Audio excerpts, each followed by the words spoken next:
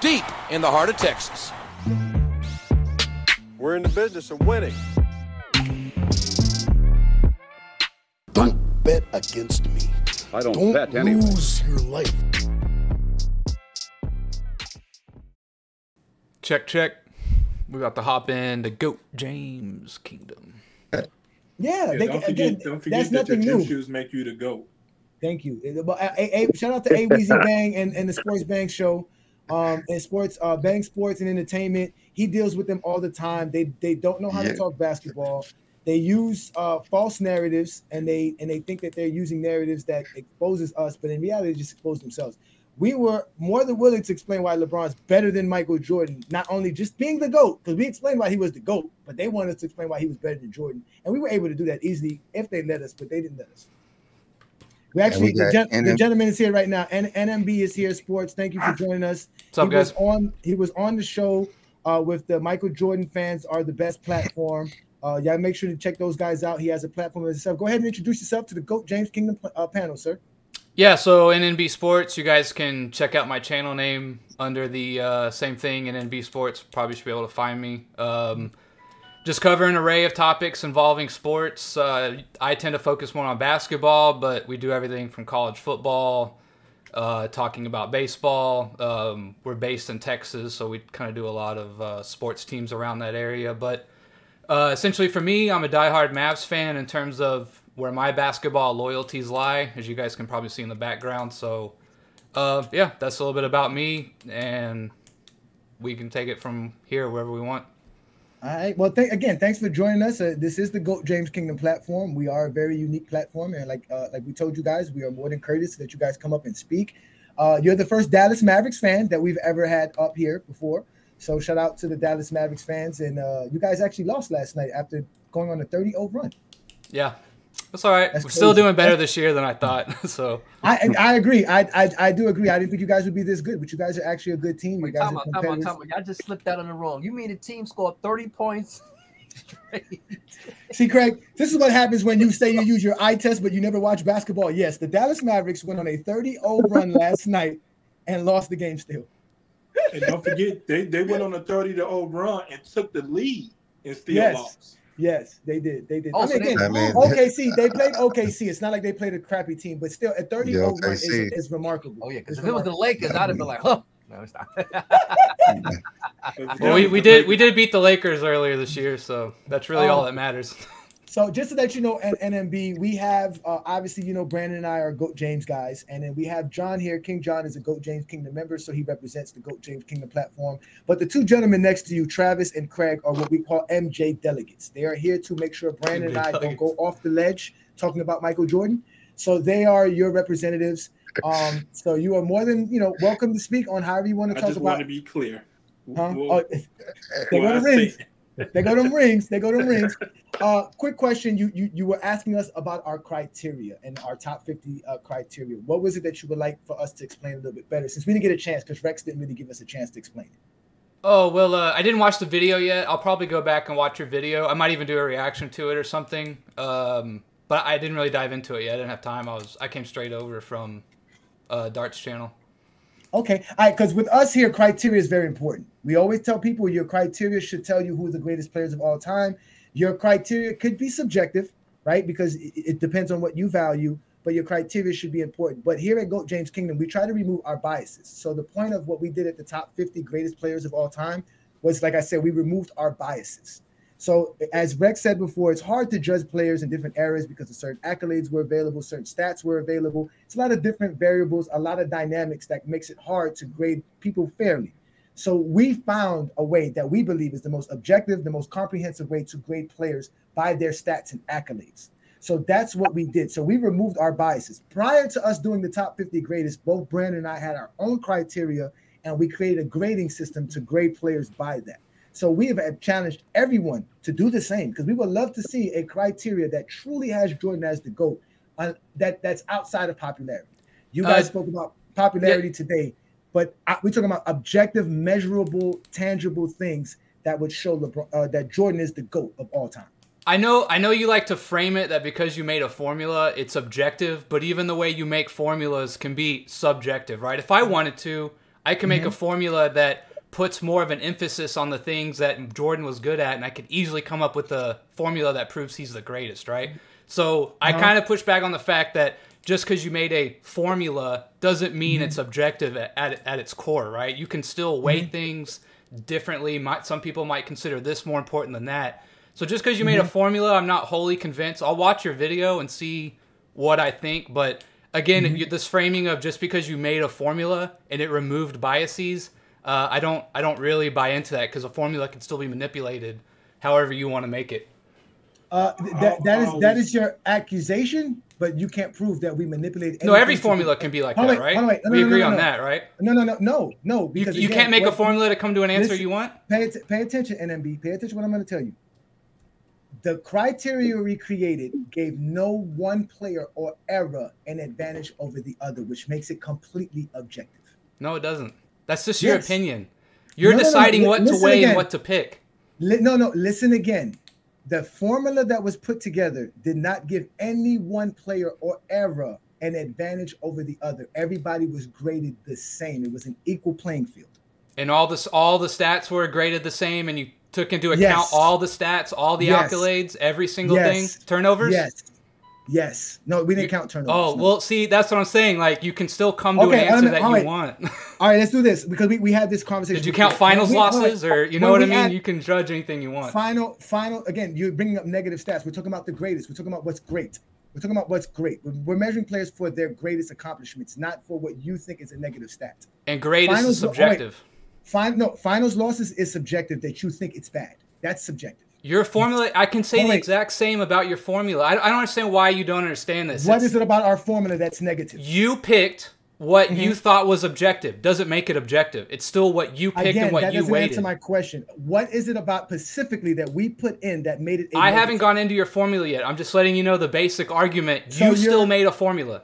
So you're making an argument without any validity. I just told you I just came straight over from the other channel. I have not watched it yet, right? Like, I don't. If you want, I can sign off. If you want, I can sign off right now and do a reaction video. Think about what you just said, NB. Think about what you just said. You just said you don't have enough information to formulate an opinion, but you stated an opinion that we were being biased.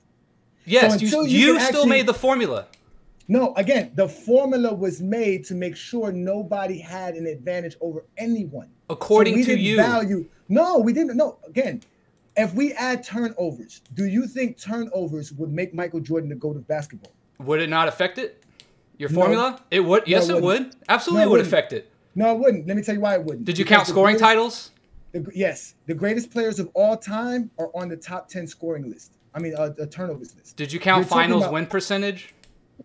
See what I mean? Wait. Again, you can adjust and put anything in that you want. I just don't understand why you don't understand this basic thing. Do you understand that everything you're asking us to put in is because you believe Michael Jordan is the greatest at it? So you think Michael Jordan has the best winning percentage of all time in the finals. He doesn't. So it doesn't help Michael. It helps Scottie Pippen. So then I'm not being biased. Then I'm not being biased. That is being biased, because you're. No, you just said I brought up something he's not the best at, so I'm not being biased. No. You want to use it because you think he's the best at it. So that's why you want to. You think because Jordan has least turnovers, but guess what? He doesn't have least turnovers than Klay Thompson, Reggie Miller, Carmelo Anthony. So you're gonna Shaquille O'Neal. Players who do not play make will be rewarded over players who play make, which is being biased.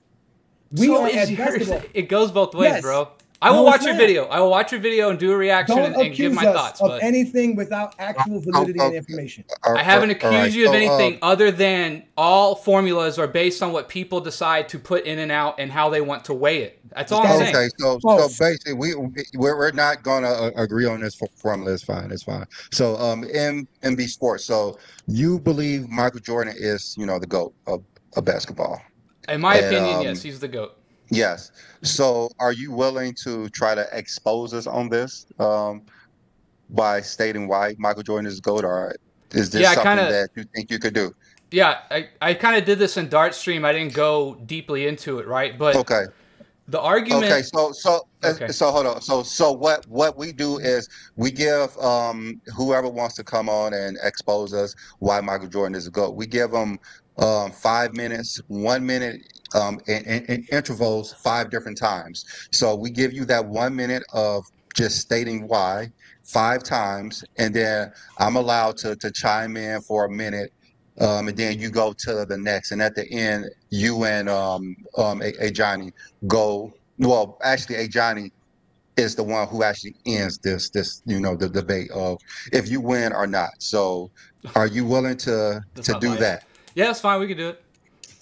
Okay, so you want to do the clock, Johnny?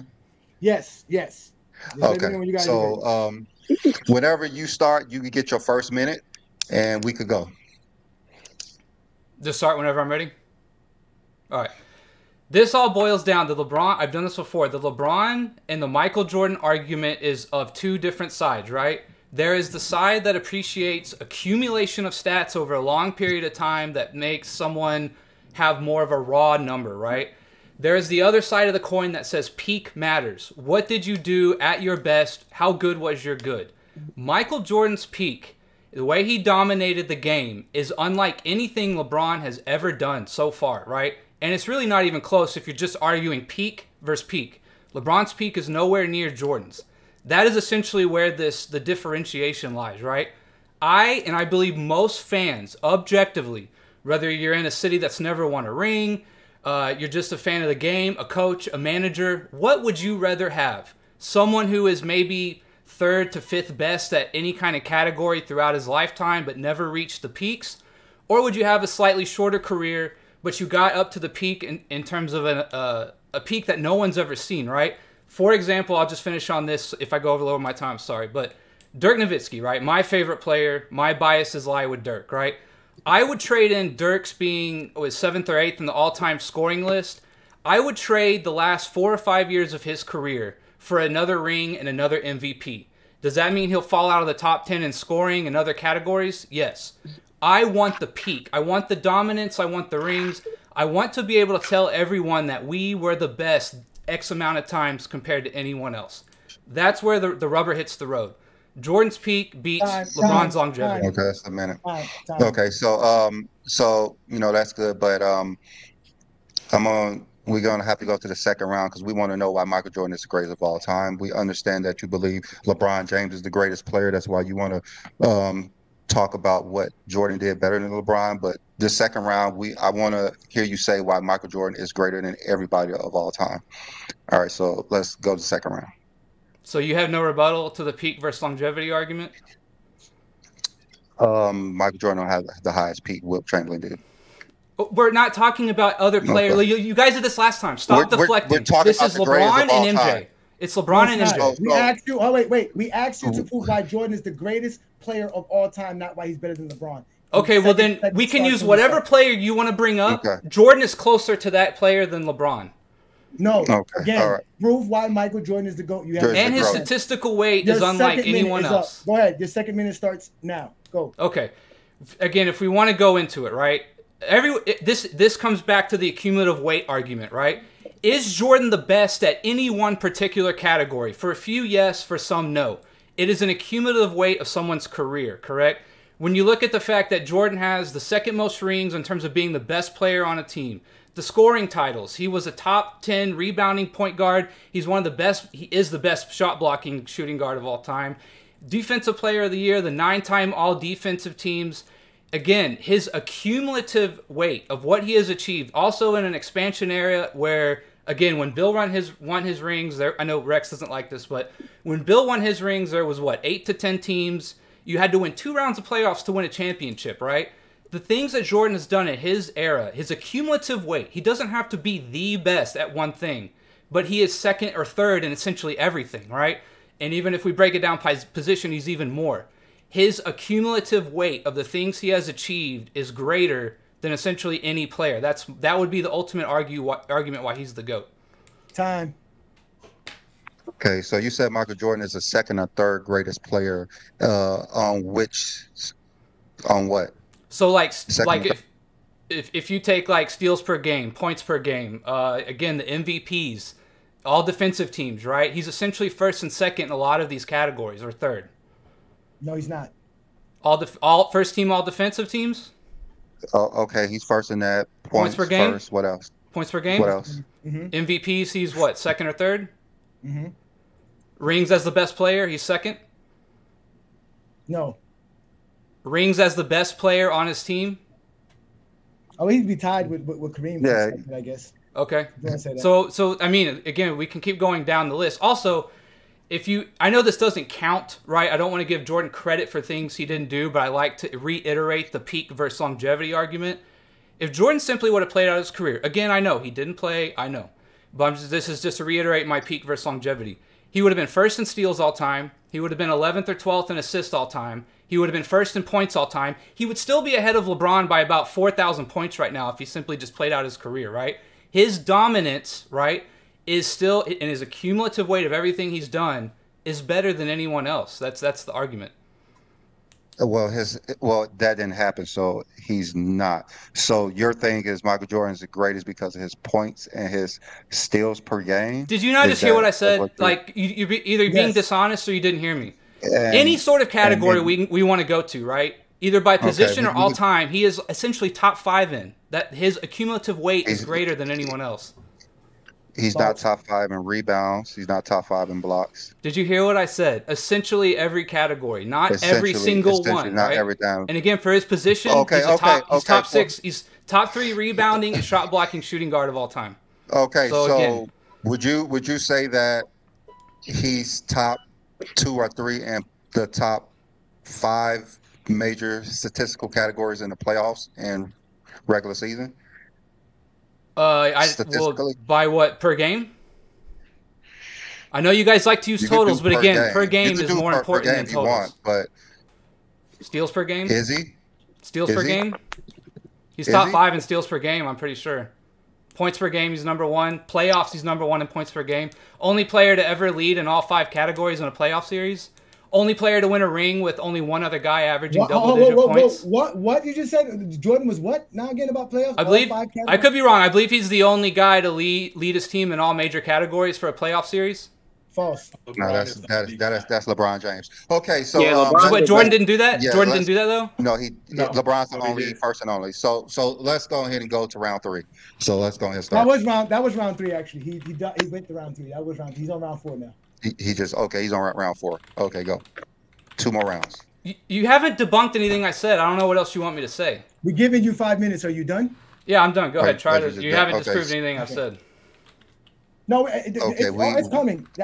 Remember, I'm showing up last. We've gone through 4 rounds though, and you haven't really said anything. Okay, no problem. Continue. I mean, we wanted to just give you your time to talk, even though a lot of you should just gave me 5 straight minutes to get it all out. I mean, a lot of stuff you said was not true in the first place.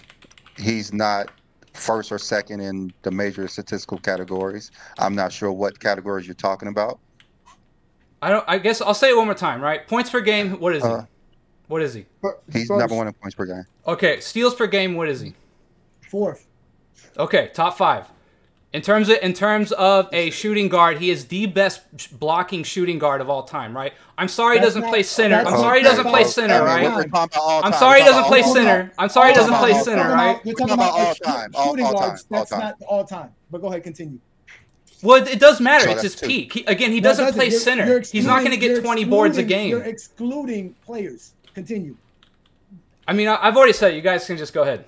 Okay, yeah. You said he's number 2 in most MVPs, number 2 in leading a team to the most championships.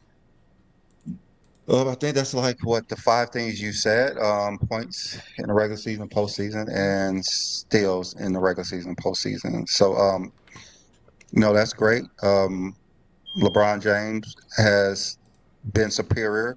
If you're talking about statistics, he's very superior than everybody who ever played a game of basketball. Simple as that. There's no player who has scored 39,000 points. There's no players who have 30,000 points, 10,000 steals. 10,000 rebounds, 10,000 steals. Again, this is just your opinion that longevity trumps his peak. That's a fact. This is a fact. It's a fact he accumulated more stats. That doesn't prove he's better. If we're talking about a peak, we're going to talk about Bill Russell and Will Chamberlain. We're not going to talk about Jordan. But when we're talking about Who would be right behind him? Who did things that no one has done in the game of basketball. We're going to talk about LeBron James, and we're going to talk about Wilt Chamberlain. We're going to talk about Bill Russell, and LeBron James is going to be number one because he has done more things than anybody in the history of basketball that no one has ever done before. And we have the stats and we have the facts to back it up. Again, my argument is his accumulation does not impress me as much as Jordan's peak. Argument is his career.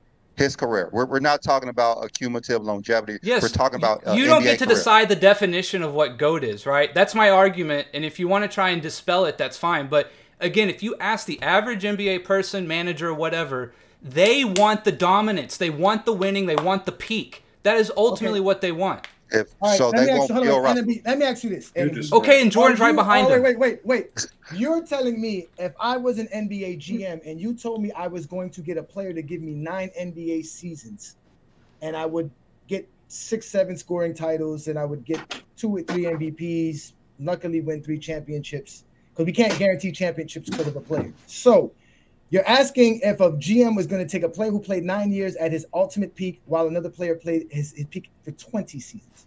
LeBron legitimately has 3 peaks in his career, within his career, if you want to break down peaks, because it's really not a peak. He has a plateau. Since 2006 till today, LeBron James averages over 25 points per game, over 7 rebounds, and over 7 assists. It never changed. How do you define the 3 peaks of LeBron? Okay, again, we are talking about championships. Championships does not make Michael Jordan the GOAT. It's a good indicator. You just brought up Bill Russell. Why does Bill's rings count but Jordan's don't? Why do Bill's rings count and Jordan's don't? Bill Russell rings do count. So do Jordan Jordan's. Fans eliminate Bill Russell's rings. I never did that. I said he was second. Okay, listen again to what I tell you. Whatever you're using to trump Bill Russell's 5 more NBA championships that Michael Jordan does not have, I have enough to trump Jordan's 2 from LeBron to Jordan. I have enough to trump 2 NBA championships. First of all, never dismiss Bill. Oh wait, LeBron's onlys, meaning he is the only player to do this. Your guy doesn't have these type of records. He only did 3 things by himself. All right, he doesn't even have the points per game average for season by himself, because that's him and Wilt Chamberlain tied together at 30.1. What did Wilt get in the playoffs? Again, Jordan. What did Wilt average in the playoffs? Do you even know? Do you even know? 22 points per game. There you go. Okay. What does that mean? That means when it counted most, he didn't do as good. And 24 That's rebounds. false. That's false. That means when it counted the most, he became a team player. And got what for it? Being a team player, did he lead his team to rings? When he retired, besides anybody on the Celtics, he was the only player with multiple championships. It's hard to say he's a better team player when he doesn't have as many rings. Mute this man, please, because he doesn't let people speak. Wait. What'd you say just now about the multiple championship? I couldn't hear that. When Wilt Chamberlain retired from the NBA in 1974, besides anybody on the Boston Celtics or the Mikan Lakers, he was the only one with multiple championships. I couldn't hear it. We were both talking. I couldn't hear that. Yes, when he retired. Yeah, I love hearing that type of things. That's cool to me. When Wilt Chamberlain retired, he had the 2 best NBA season records with the Philadelphia 76ers and with the Los Angeles Lakers. He had 33 in a row. He had the longest winning streak in NBA history, which still I think it took LeBron James Heat to surpass, if I'm correct. If they didn't. Okay? No. No one surpassed 33 yet. Wilt Chamberlain has second with 27. Wilt Chamberlain was in an era which was considered the toughest era in NBA history. He had to face the greatest winner in NBA history. He still won 2 NBA titles in that era. He still won 4 MVPs in that era. Wilt Chamberlain's numbers are not to be denied. Even if we want to talk Bill Russell, statistically, 20 rebounds per game, 22 rebounds per game is just as dominant as 30 points per game. 22,000 rebounds is just as great as 30,000 points scored. So not only does Bill Russell have the championships, he has the MVPs and the stats to go behind it. He's also the 3rd highest assist average of any center ever. Yeah, and that's only because Jokic showed up. So is Russell the GOAT? In y'all's opinion? He was number 1. Oh wait. Prior to that, it was just him and Wilt averaged over 4 assists. So Russell's the GOAT? Yeah. No. Again. Okay. By all these reasons why he is, but he's not. Wait. By your standard, standards, he is the GOAT. Because by our standards, because when you asked me what makes LeBron James the GOAT, I told you he accomplished everything: stats, accolades, and achievements. When it comes to stats, LeBron James, like I said, averages 27 points per game over 1,400 games. You can't find me anybody who's played that many much games that average more than 25 besides Karl Malone. Look, okay, this is I'm not impressed by accumulation of stats. Average, okay, that's a per average. I just gave you average. Look, you're being biased now, right? These matter to me because it fits the LeBron I didn't narrative. say that matter. I'm giving you great accomplishments. It's the same thing either way. No, it's not. Because you devalue it. That doesn't. I never devalued anything. Listen, NMB, you're getting exposed by the exposer. Pay attention. Listen closely. Just saying someone's exposed doesn't mean anything to me. We gave you 5 minutes. You couldn't even do 5. I'm going to expose you in less than because I did it in 3. I don't need 5 because I did it in 3. I'm expose your 3 minutes right now within 3 minutes. You haven't. You haven't let me, because you don't let people speak. That's what y'all do. You don't let people speak. Again, LeBron James averaged 27 points per game for over 1,400 NBA games. You're not going to find nobody who has 1,400 games or more average over 25 besides him and Karl Malone. He averages over 7 assists and over 7 rebounds for over 1,400 games. The only player that averages over 25 points per game, 7 rebounds, and 7 assists is LeBron James and Oscar Robertson. So per game averages, LeBron James is automatically great. If we go to the totals, which you would love to dismiss by saying longevity, which I would love for you to define longevity when I'm done, LeBron James is the only NBA player to have 30,000 points, 10,000 assists, 10,000 rebounds. He's the only player to have 29,000 points, 9,000 assists, 9,000 rebounds. He's the only player to have 28,000 points, 8,000 assists, 8,000 rebounds. He's the only player to have 27,000 points, 7,000 rebounds, and 7,000 assists. In fact, today, the NBA posted the top 10 greatest scorers of all time, and they added Kevin Durant because they go by totals, not by averages. And they had LeBron James as number 1, the NBA. Totals tell you how great a player's career has been. His peak tells you how good he was for a short period of time. Stockton's the best passer of all time? Yes, he has over 15,000 assists. Can you find anybody with better passing? All right. So it's just totals. It's just totals is all that matters. No. Again, totals are a part of it. I gave you the averages. LeBron or the averages when you define them during certain times. I define them as what they are. Can you tell me anybody? So who has the greatest points per game? Who cares about your averages and totals? Again, Jordan cannot average 27 points per game for 1,400 games. Averaging 30 points per game tied with Wilt Chamberlain does not make Jordan the GOAT. I would rather have that than the 27 and not as many rings to show for it. Doesn't matter to me.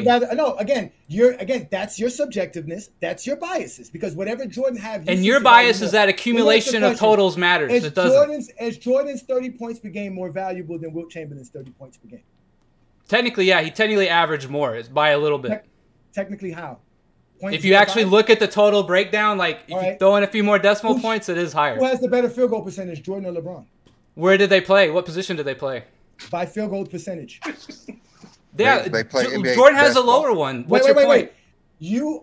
So as long as you accept. Would you rather shoot 45 for 30 points per game in the playoffs, or shoot 22 for 50% in the playoffs? If you accept 500 of a point per game as a stat valuable enough to make someone better, then you should appreciate 7/10 of a point more. Well, you guys bring up 3-point percentage. It's only what 2% in the regular season. Jordan actually shoots better in the playoffs. 3-point percentage. So yes, because Jordan. We can do the whole. You're getting in these little like 0.01. You guys do it too. No, it's not. Because again, did we deny Jordan's field goal percentage and say that Jordan didn't have a higher field goal percentage in the playoffs? I don't know. Did you? So you acknowledge in the playoffs he's a better 3-point shooter. We didn't deny it. So say Jordan is a better 3-point percentage shooter in the playoffs. No. What is? So you can't say it. Okay. Hold on, wait. What's a better sample size? The Just say shots that they took during the regular season, or the little 200 shots or 100 shots they took in the postseason? I care about if you make shots when it counts. That is what matters. The regular season don't count to you. That's why you're casual. I didn't say it didn't count. I said what matters more. It matters more. It matters more. Playoffs matter more. What tells you, again, that's being subjective. What tells you the better barometer? Michael Jordan, who shot a total of 1,700 3-pointers in the regular season, or Michael Jordan taking 400 in the playoffs? Which one tells you is Jordan's true shooting Which one would give you the better evaluation of his shooting? I guess both, right? You count them both. Okay, you want to count both? Okay, so let's do that. What's the difference? Like 1%? No, let's do the math. Do the total. Let's do the math. Let's do the math. What's the total 3-point percentage? Yeah, the numbers up here now. Just so you guys know the numbers. These are the percentages from LeBron and Jordan in the postseason. I added Kobe as well. So yeah, it's Jordan, like a 1% difference. Not a 1% difference. You listen, Jordan's 1.5. Hold on, wait. Jordan's 3-point percentage ended up being a tick better than LeBron, 0.1 better than LeBron after this past postseason. Because prior to this postseason, LeBron was ahead of him. So you're gonna dismiss Jordan being 0.7 points less on field goal percentage, but accept the 0.1 that he's higher than LeBron. What is the barrier for being so much better at something that you have to acknowledge it? You tell me. 1%, 2%? The stat tells you if I shoot better than you, that means I shoot better than you. That's what it tells me. Okay, would you rather shoot better in the playoffs or the regular season? LeBron James shoots better in the playoffs. For 3-point? Not from 3-pointer. No. Oh, you average more points per game? So you would rather have the guy who shoots better from the 3-point line in general? That's what you're saying? I'm just saying that's one thing. There's no magic bullet. There's no magic bullet to any of this. It's everything in a snapshot. It's not just one thing. I go with the guy that has the most 30-10 playoff games, the guy that has the most 40-10 playoff game, the guy who has the most 30-point playoff games, the guy who has the most 35-5 playoff games. That's the guy I would go with. Okay, I'll take the MVPs and the dominance and the defensive player of the year and the rings and the finals MVPs. I'll take all that over your stats. And out of all of those things, the only thing Jordan holds by himself is the finals MVP. So what you're basically saying is that you're... What do you mean holds by himself? Yeah, he doesn't have the most MVPs. He doesn't have the most rings. He doesn't have the most... Right, but he's second in MVPs. Again, he doesn't have the most, so you're making him better. The argument is not that you have to be the best at a particular category to be the GOAT. And LeBron is third. LeBron has 4. Okay, so he's behind Jordan. LeBron is second in Finals MVPs. LeBron is second and third in MVPs. And right behind Jordan. in 10 tries, I'm not that impressed. 10 tries. Again, that means LeBron won more conference titles than Jordan. So yeah, dude, I could have ran through the Eastern Conference when he was on the Cavaliers, you can't even run through our debate well. Bro, he played like 40-win teams when he was running through the first and second round in the Eastern Conference, bro. Come on, man. If that's the case, why did LeBron James beat more teams that have a better record than his team than Jordan did? I don't know. It doesn't really matter. Winning's winning.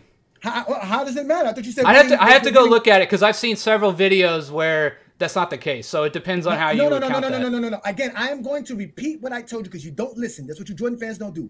You can't say I don't listen when I'm acknowledging everything you say. LeBron James beat more teams that have a better record than his team has than Jordan did. Or percentage? Listen. More teams or percentage? Again, listen again. Pay attention or to what I'm telling you. wins. The teams more teams, right? He beat more teams that won more games than his team than Jordan did. So if you're using team record to state what team is better than the next, it's a longevity argument. Again, no, it's not longevity. Again, listen, you're not paying attention. And he's not even like the best player on his team half the time. Rex, you see what's going on, Rex? You see this, right, Rex? You see it, right, Rex? This is why GOAT. All right, go ahead, man. Just run off your stats again. Because people for 5 minutes. NMB cannot handle stats. They can't handle talking basketball. They have to interrupt you. They have to get personal. They have to start telling you that you are being subjective when they're the ones who are being subjective. I am explaining stats to him, and he doesn't want to understand. If you're going to say that LeBron James played in the Eastern Conference because of team records, and you're using the team records, then why did Michael Jordan lose to more teams? Why did LeBron beat more teams than Jordan did that had better records than him? That means LeBron beat more teams that were better than his. No, it's not. He played more seasons. It doesn't matter what season. Even in the first 15 seasons, if we go again, Jordan did not win until he had a team. He could not win. Everybody does that. That's an argument only used against Jordan. It goes both ways. No, it's not because you're going to ignore winning outside of the finals. Wait, and so when I tell you LeBron wins more playoff games. Jordan needed a team, but LeBron didn't. I didn't say that. I'm telling you that you're crediting winning to Jordan when the winning is to be a credit to the team. We've always credited LeBron James' team for why his teams win, because teams win, not players. But LeBron James does his part. He is top 10 in over 12 playoff categories. He's top 5 in 7 of them. Do you understand that? Dude, I get the accumulation of stats argument. No one is denying that. You are denying it because you're saying it's not great. It's not as great as a peak.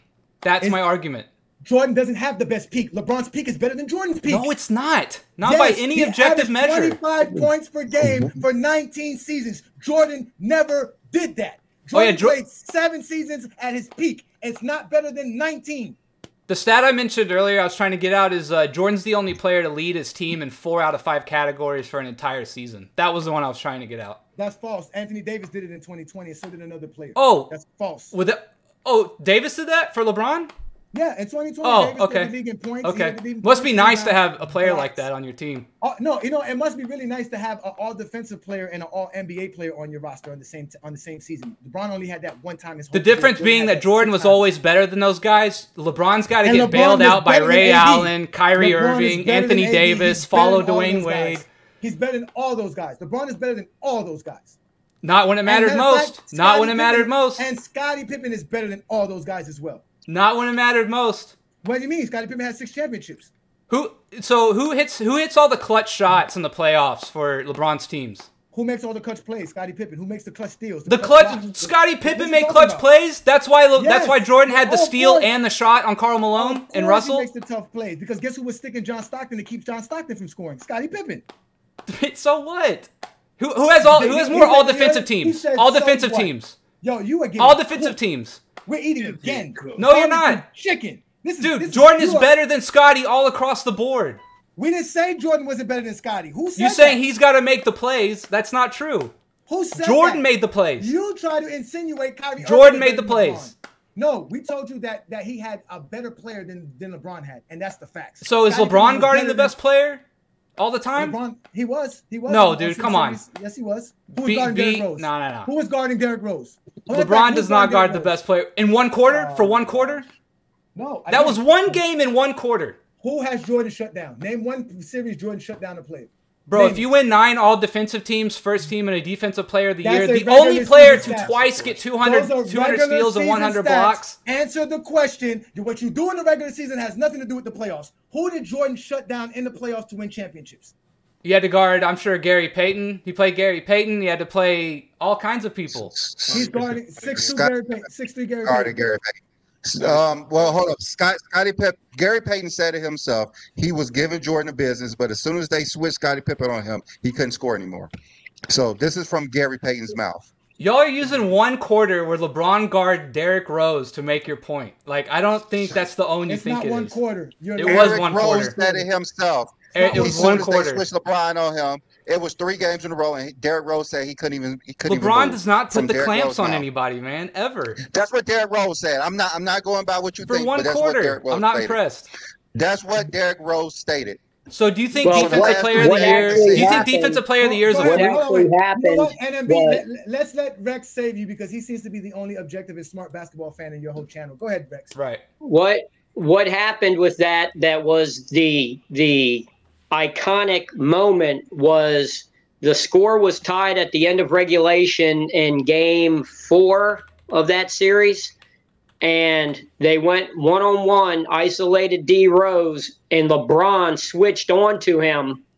He was not called the defender. He on the court made the call to switch on to D Rose. Rose couldn't get past him. He went between his legs, all the fancy stuff.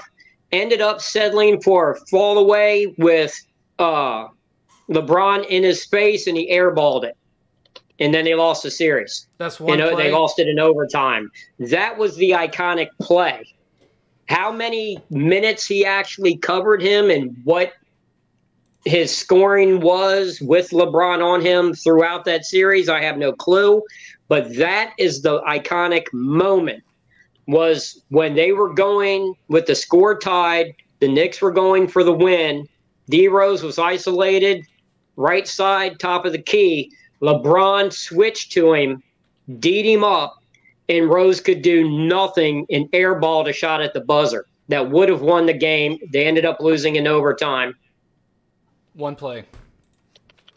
Yeah. You mentioned one steal. You mentioned one steal. Wait, just acknowledge it was like 1 play. You said it was a whole series or something. No, it was not 1 play. It was not 1 play. You mentioned 1 play of Jordan stealing the ball. Does Clyde Drexler count? When did he shut Clyde Drexler Clyde down? Drexler averaged 25 points a game. Clyde Drexler. When did he shut Clyde Drexler down? Clyde Drexler averaged his season averages in 92. That's not bad. They were less than Jordan, but he averaged his season averages in the finals. I just looked that one up last week. Yeah, I even exposed somebody. Who is the player that Jordan locked down for a series that had less numbers than like what he usually gets? Well, when he covered Stockton in the finals, Stockton really suffered. That was Pippen. Pippen always guarded. That was Scottie Pippen. Jordan never guarded Stockton. Is that your official stance? John Stockton even stated it was Scottie Pippen. Is your official stance Jordan never guarded Stockton? He guarded him, but John Stockton stated, yeah. No, yeah, our stance is that Jordan wasn't the primary defender, nor was he there to guard Stockton to slow down. The person that was used to slow down Stockton was Scottie Pippen and Ron Harper. Jordan had the best defender in his era to help him play defense, and then they added. No, because Jordan was the best defender of his era. No, he wasn't. Yes, he was. It's not even close. Scottie Pippen was better. No.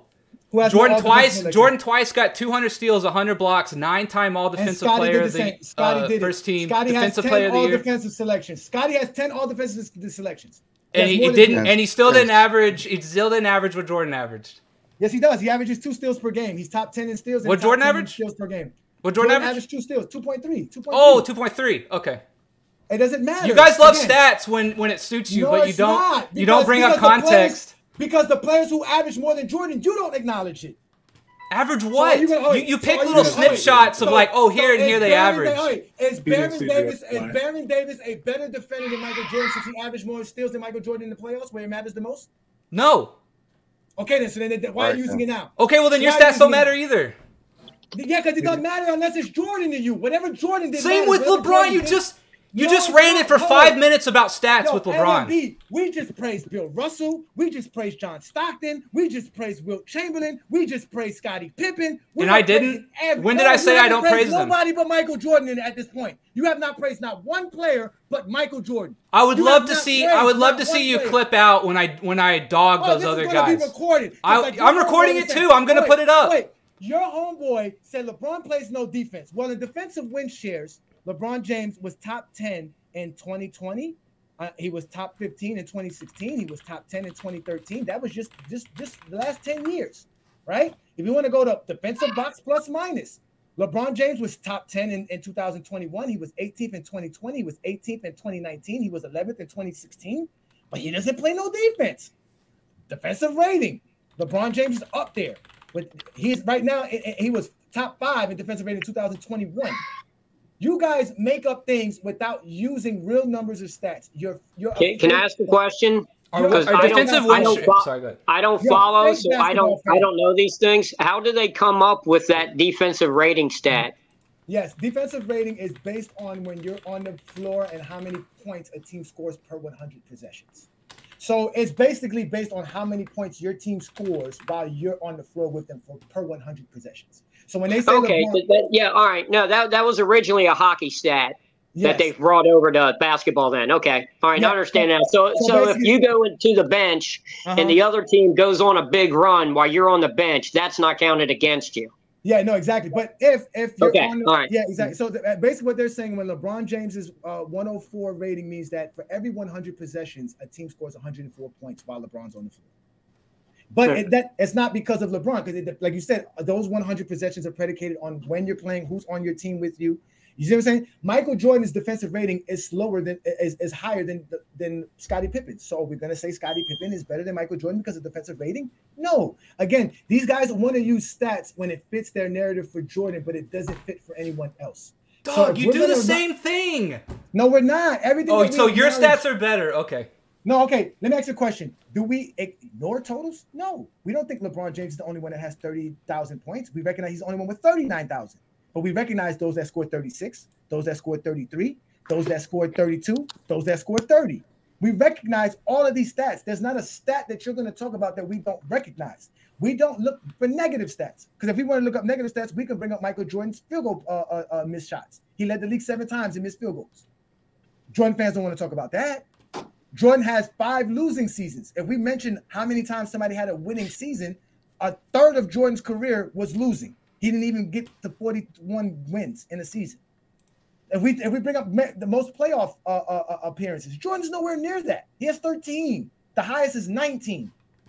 Jordan is not the greatest at anything other than what you perceive him to be at. That's just the facts. His per game totals are essentially top 5, either all time or for his position.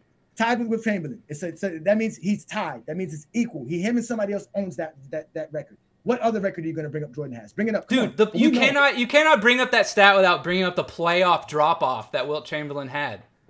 Okay, why did Wilt Chamberlain playoff numbers drop from 30 points to 22? You said it's because he was a better team player, but there's really nothing to show that. He doesn't have any championships to show for Nick, it. Having a higher assist number or something like that doesn't prove that you're making your team better. He went from 25 shots per game to 13 shots per game, and that's okay. What were the results?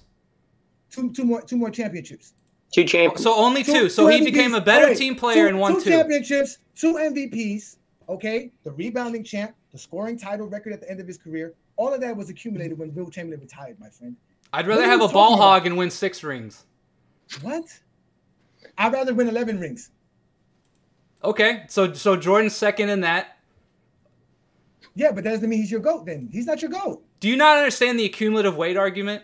Doesn't Kareem you're using the fact that Jordan is not number 1 at something and holding it against him. Do you understand everything that you stated that makes Michael Jordan the GOAT doesn't make Michael Jordan the GOAT? Do you understand that? Do you understand that just because you are not number 1 at something is not as if you're not the greatest? That's not a thing. So if I accomplish something more than you have, I can't be considered greater than you? Again, if we took 10 players, I'll make an example for you. We take 10 players, right? And we have 10 categories, correct? And in each category, one of the 10 players ends up being number 1, a different player of the 10. But another player gets second or third in all of the categories. Do you understand?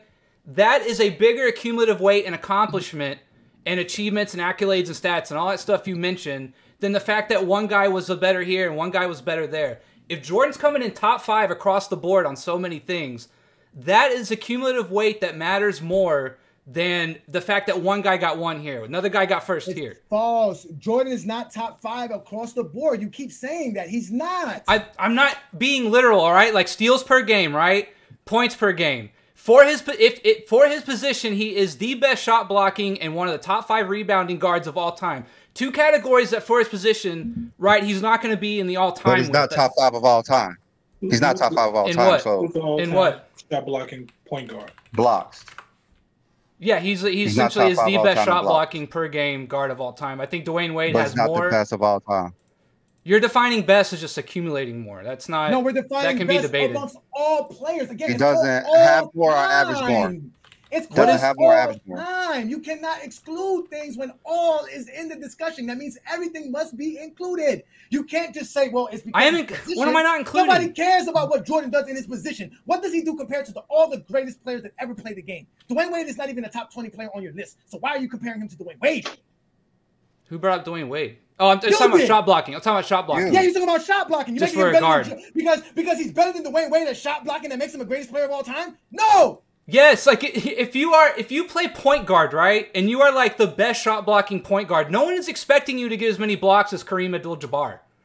I've never heard it does matter. It shows another area of dominance. Jordan does not have the same amount of blocks. He's not even close. Matter of fact, Jordan averages 0.8 blocks with LeBron, who you consider don't play no defense. He plays small forward. He's not even top 10 in any categories for a small forward besides points. Less than a block per game. He's not that great at blocking shots. Stop the shit. So does LeBron. He has 0.8 too. A small forward and a shooting guard averaging the same amount of blocks. Which one is more impressive? The shooting guard. Easy. And what about the assists? The small forward will average more assists than the guard. Yeah, but he plays point guard. That's not really the comparison you think it is. Yeah, I know. He has the ball in his hands all the time. Take a break because I've been exposing him so much. You're not, bro. You're not. This is great. Go James Kingdom, y'all. This is what we do to Michael Jordan fans who can't talk basketball. He is a pure example of why we exist. Rex, you need to keep killing these guys because I know you fight hard for the 60s and you fight hard for those players. And guys like this tell you these guys are not great, so Jordan could be boosted up on some high pedestal. You know damn well Wilt Chamberlain was greater than Jordan in his peak. You know that. Well, Wilt was just, thank you. 50 and 25. Wilt had the natural advantage. So did Jordan. Jordan was playing against Craig Elo, my friend. Dennis Oh, Johnson. I know. No, you don't have to tell me. I have a total list. Exactly. I have a list. Yeah. I have a list of every shooting guard that Jordan played against from his first game ever to his last game ever. And most of them are smaller and shorter than him. Rex, your mic Yeah, is. he had an average of a 2-inch advantage over the like average 6'4". shooting guard at the time. And athleticism, just like Wilt Chamberlain. It wasn't just because Wilt Chamberlain was 7'1" or Yeah, 7'8". but that was something that I brought up though after you guys left the other live chat. And I don't know. Once again, I'm not a fan. I don't watch basketball. I haven't watched basketball in a decade. So I'm going off what other people have said and then just what you see on YouTube. Hey, Rex, I'm from Chicago, so I got to watch him a lot, Michael Jordan. So when I listen to a lot of people talk Jordan, I know they didn't see him play. Because if you said Michael Jordan is a better defender than Scottie Pippen, no one said that during that time. No one, not one person. So when you said his teammates and his coach don't say that. His teammates and coach don't say that. Y'all basing it on numbers because the numbers say differently. His teammates and coach. I don't have to base it off. I don't have to base it off numbers. Numbers ain't the all in be all, bro. But I don't understand. But here's the thing. It's all about Scotty guarded, but not the numbers to say what's. But like the thing that I don't get, it's not even about that. It's about how long was your defense elite. It's about how long your defense was elite at a consistent level. When you have a player like Michael Jordan, that you have to keep in mind that he won 10 scoring titles. With him winning 10 scoring titles, 9 of those that he won, he also was first team All NBA defense. He's the only player in NBA history to do those two things. It's never been another NBA player to be first team defense and win a scoring title more than once than Kobe Bryant and Michael Jordan. But Kobe did it twice. This man did it for 9 straight seasons. I think Jerry West got one actually. But that's also a position. That's a position, though. Hold on, let me finish real quick, Ray. I just said that more than once. Jerry West did it once. Kobe and Mike the only ones that do it more than once. But Kobe did it twice. That ain't nothing compared to Michael. They did it 9 times. So think about how elite level he playing on both sides of the court while putting up these scoring numbers. Like we could talk about Wilt and what all he did, but the facts is and can't deny he was a playoff drop. It don't got nothing to do with his assist or playmaking. You don't go from averaging 50 in the regular to just averaging 28 in the playoffs, sir. That's crazy. That didn't happen. There's a lot of stuff that y'all are throwing out the window. And the one thing that you need to understand when you're a fan is you need to try and comprehend situation and circumstance. I mean, Wilt played an NBA final with a broken shooting hand. Did you really expect him to average 30 a game? There's one. Is that even a realistic achievement? There's one finals. Okay. How many he went to? So you gonna give him the same excuse for every finals? No, I'm not giving him an excuse. I have no favorite player, dude. You need to understand. I'm not a fan. I'm not a fan. I don't care. I'm telling you what happened. You guys are doing. I don't care. Rex, this is the problem. This is what they're doing. What they're telling us is that Wilt Chamberlain can average 39 points, 40 points in the regular season, but for some reason in the playoffs he was shut down. He can't do it. He couldn't step up to the plate. When he averaged 40 points a game, he wasn't making the playoffs. His team wasn't good. Listen, between he didn't play. He didn't play in the finals. This is why we talk stats and we talk real achievements. Listen, Wilt Chamberlain between you want to call me a liar? Prove it. Listen, I'm gonna prove him wrong right now. Between 1960 and 1966, for those 7 seasons, Wilt Chamberlain averaged. I'm sorry, hold on, wait. Let me see here. He averaged 39 points per game. Let me just make sure I get this correct because I don't want to be off. I like to be right. All right. So he 95, 96 in the playoffs. He averaged 28. He averaged 39.6 points per game, shooting 51% from the field and 31 attempts per game. That was what Wilt Chamberlain was averaging for those 7 seasons. During those same playoffs, Wilt Chamberlain averaged 33 points per game, which is just 6 points different, at 50.5, which is his 0.5 less in field goal percentage, and he took 5 less shots per game. Wilt Chamberlain was not shut down because he took 5 less shots per game. He was still averaging 32 points per game, 26 rebounds, and 3 assists, shooting 50% from the field. He was not and averaged 30 rebounds a game in one of those series. And he was not being shut down. Now, to mention what I was telling you about him being a better team player, after that 66 season, Wilt Chamberlain decided to stop shooting the ball a lot. He went from taking, like I said, over 30 shots per game to taking 15 shots per game. And between those, that's the time he made the playoffs the most in his career. He played the most playoff games. He won the most during that era. And he went to averaging 18 points per game, but he went down to shooting 13 shots per game because he was told to not shoot anymore. That was his job. When they told Jordan because he wasn't playing a winning style. So what happened? What happened for the 5 years after he won that first ring? Why doesn't the logic follow for the next 5 years? That was the year he won the first ring. I know, but why doesn't that logic follow for the next 5 years? Pay attention. He made the finals in '64 for the first time in his career. Then he made the finals again in '67. They won the championship. They had the best record in NBA history. He was the champion, league MVP. How much he averaged that year? That year, he averaged in a regular season in 1967. He averaged 24 points per game, shooting 14 shots. That's the year they won the championship. That's the year they won the championship, 1967. All right. Well, look at the numbers and look what the numbers are telling you. What the numbers are. I don't just look at numbers and just be like, oh, he averaged this and all that. I'm looking at what the numbers are telling me. The numbers telling me is when the ball was least out your hand, like when you're not averaging 50 and 30, your team was more successful. That's the same thing for Jordan, and that's why I find it weird. Jordan fans, I find it weird that Jordan fans love to diminish Wilt Chamberlain when him and Wilt Chamberlain have identical careers. Jordan's best season scoring was when he had the ball in his hand the most and taking the most shots. When he was told to stop shooting as much and to pass the ball and be a more team player, he started winning more.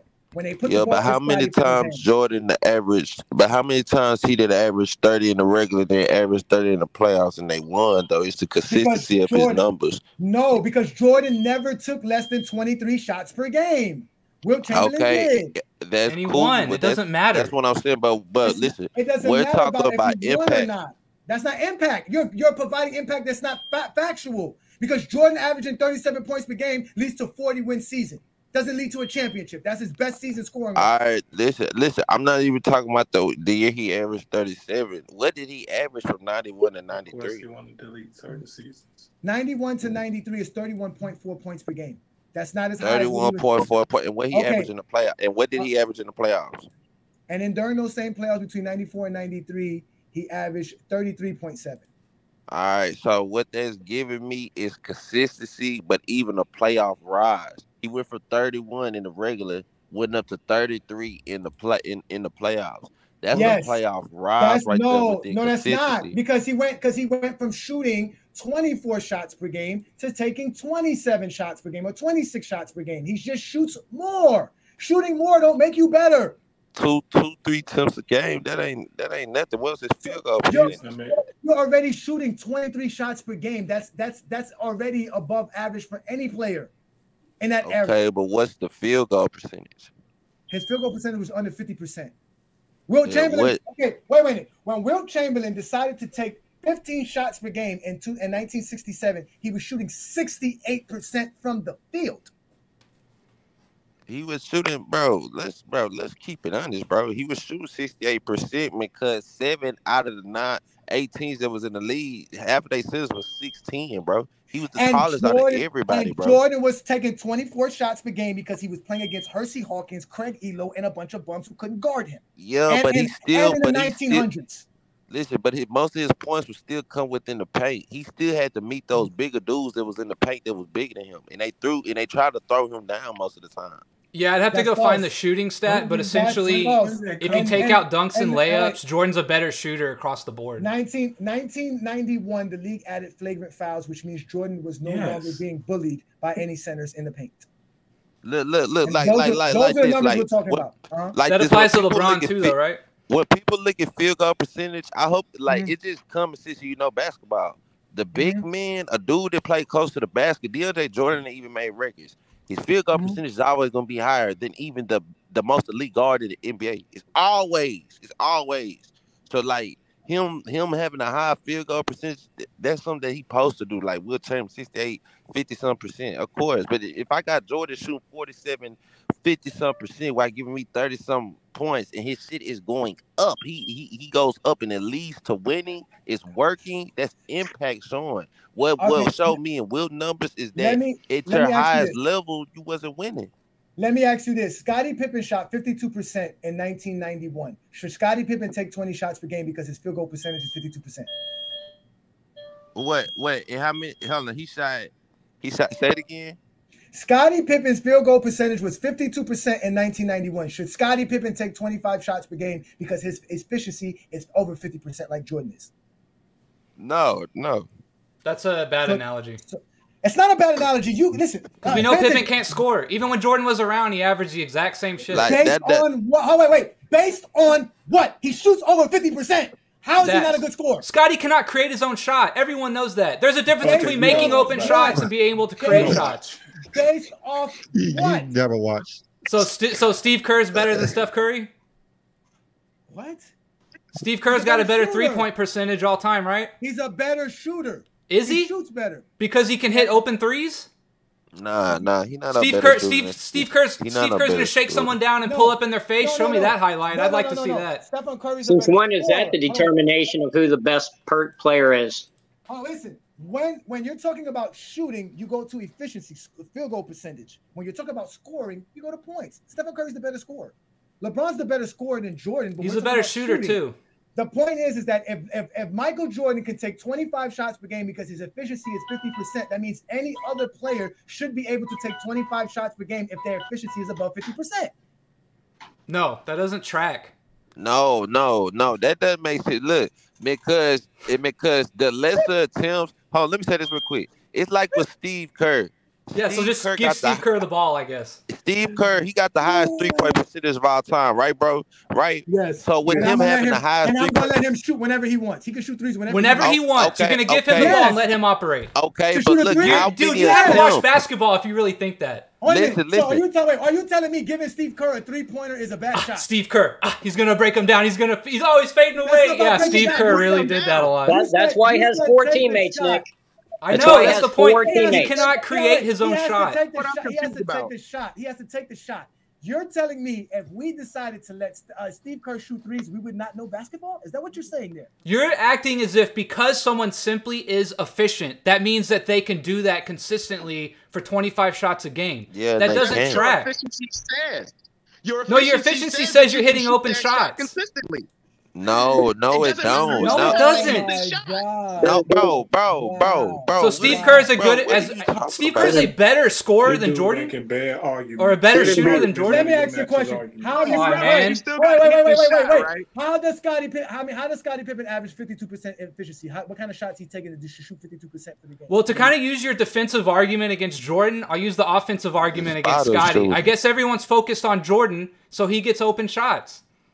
Pippen only averaged 50% or more 2 times during his career and one time in the playoffs. So. I understand that. Jordan only averaged over 50% 10 times out of the 10 scoring title seasons, 55, half of the time, 50% of the time. Jordan doesn't always shoot 50%. He actually shoots less than 50% for his career. Oh, so again, also, I already debunked the Steve Kerr thing. No. It's not the bump. Again, if I give Stephen Curry 10 3-pointers and I give Steve Kerr 10 3-pointers, it's more than likely Steve Kerr's going to make more. That's not a game situation. That's a 3-point contest. That's not true, bro. That's a 3-point contest. Going by the numbers is true. That's not a game situation. Not, bro. You don't know how to look at it. How is Scottie Pippen shooting 52% from the field when Jordan's not a great playmaker? How is he getting Scottie those open shots? Is that a serious question? As if the defense is not focused on Jordan? Bro, because Jordan is playmaking. He set up the play, just like with Steve Kerr. Y'all remember Steve Kerr? The playmaker on the team. Y'all remember Steve Kerr? Oh my God, dude! You're done, bro. That's just stupid. You need to sign off, bro. You need to sign off. That's not Pippen's the playmaker. Pippen's the playmaker. I'm snipping this. So you're saying Scottie was the playmaker over Jordan? Good Lord. Scottie Pippen was absolutely the playmakers for the Chicago Bulls. Brandon, they think playmaking means running around without the basketball. They literally think that's playmaking. They don't know basketball. That's not what we said. Efficiency. again, we talking gravity. No, that's what they're talking. Explain to me how Jordan is a better playmaker than Scottie Pippen. Because it simply says what the word is. It's the word. It's okay, no. Let's run this theory through. So when Jordan left, how much better did Pippen do? He's a better playmaker than He Scottie averaged Pippen. more points, more rebounds. How many more? How many more? He averaged. I think he averaged 22 points per game, so he averaged like 2 more points per game. 2 more points, and his efficiency went down across the board. No, he was third in MVP voting in 1994. That's what Scottie Pippen was. That's how great. What did Michael Jordan do without Scottie Pippen? What about that? Scottie Pippen in 1993 shot 47% from the field. So that's good. That's good. Oh, no, I'm sorry. That's the wrong year. I'm sorry. That's wrong. At 49%. It went up. In 93, he shot 47%. When Jordan left, it went up to 49%, and he averaged 4 more points the next 90 season. to 92, he shot over 50%, and then it dips down to 47, 49, 48, 46. No. Why isn't it getting better? 1993, Jordan was on the team. So he shot 47% in 93, and when Jordan left, he went up to 49. The next year after that, it was 48. If we want to go to Michael Jordan's numbers, because again, you guys are bringing up stuff, Michael Jordan's field goal percentage went down as his career went down as well. His points per game too. His points per game went down. Jordan went from averaging 52% shooting in 92 to 49 in 93. Then he went to 49 again in 96, then 48 in 97, 46 in 98, 42 in 2002, and 44 in 2003. So Jordan has 6 seasons out of his 15 seasons where he shot above 50%. The rest were under 50%, which is why his field goal percentage in general is under 50%. Can I just say something real fast? Go ahead. Michael Jordan fans are the best. I gotta go, guys. I gotta get my kids some food. All right, hey, listen, you guys make sure to follow Rex. Rex has his own page. I think it's called Political. What's your page? Politicus Rex. Politicus Rex. Okay, make sure you follow NMB Sports. Also, shout out to Dart, which is Michael Jordan fans are the best. He represents the Jordan fans like no other because Craig and Travis and them don't take one for the team, but Dart takes one for the team. He represents Jordan fans to the best. So shout out to him. We have SFM, first time showing up on our show. We appreciate you. And we also have our boy Twin Man. What up, Twin Man? You've been very patient. Appreciate you, Twin Man. What up? So Rex, you have a great day. Thanks for joining us. You know where to find us. We are Goat James Kingdom. We're looking forward to seeing you again, my friend. Thank you.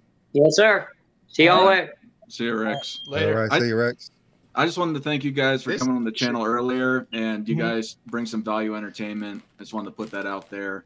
I know you guys are on this subject, but I'd love to debate Michael Jordan fandom against you guys. I don't know if you're interested in that or you just stick to the GOAT argument. I'm not trying to detract from the show, but if you're interested in that, I'd love to do that sometime. This show already went left. This show went left around the corner.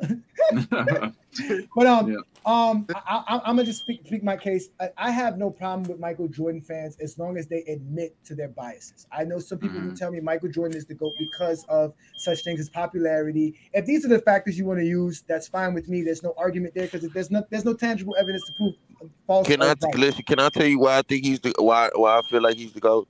Yeah, you can tell me. Give me a second. I'm gonna move on. So for me, my problem with Jordan fans is that they accuse us of things that they do themselves.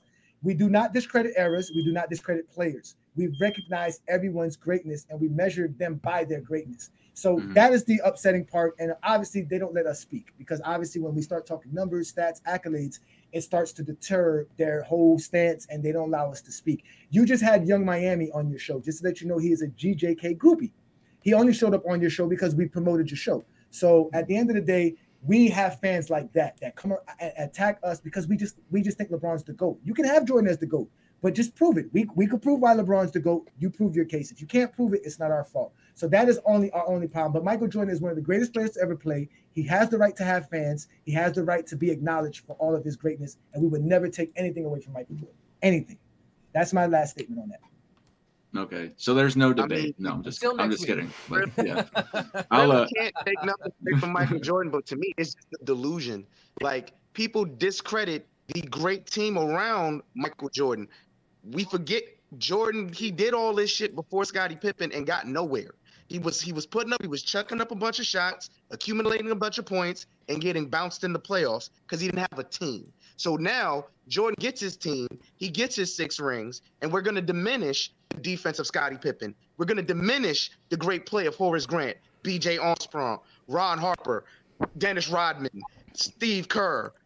Bro, nobody is diminishing. I know, bro, just because we take a binary, doesn't mean we hate the other. Bro, bro, listen, y'all are twisting words. Let them talk, bro.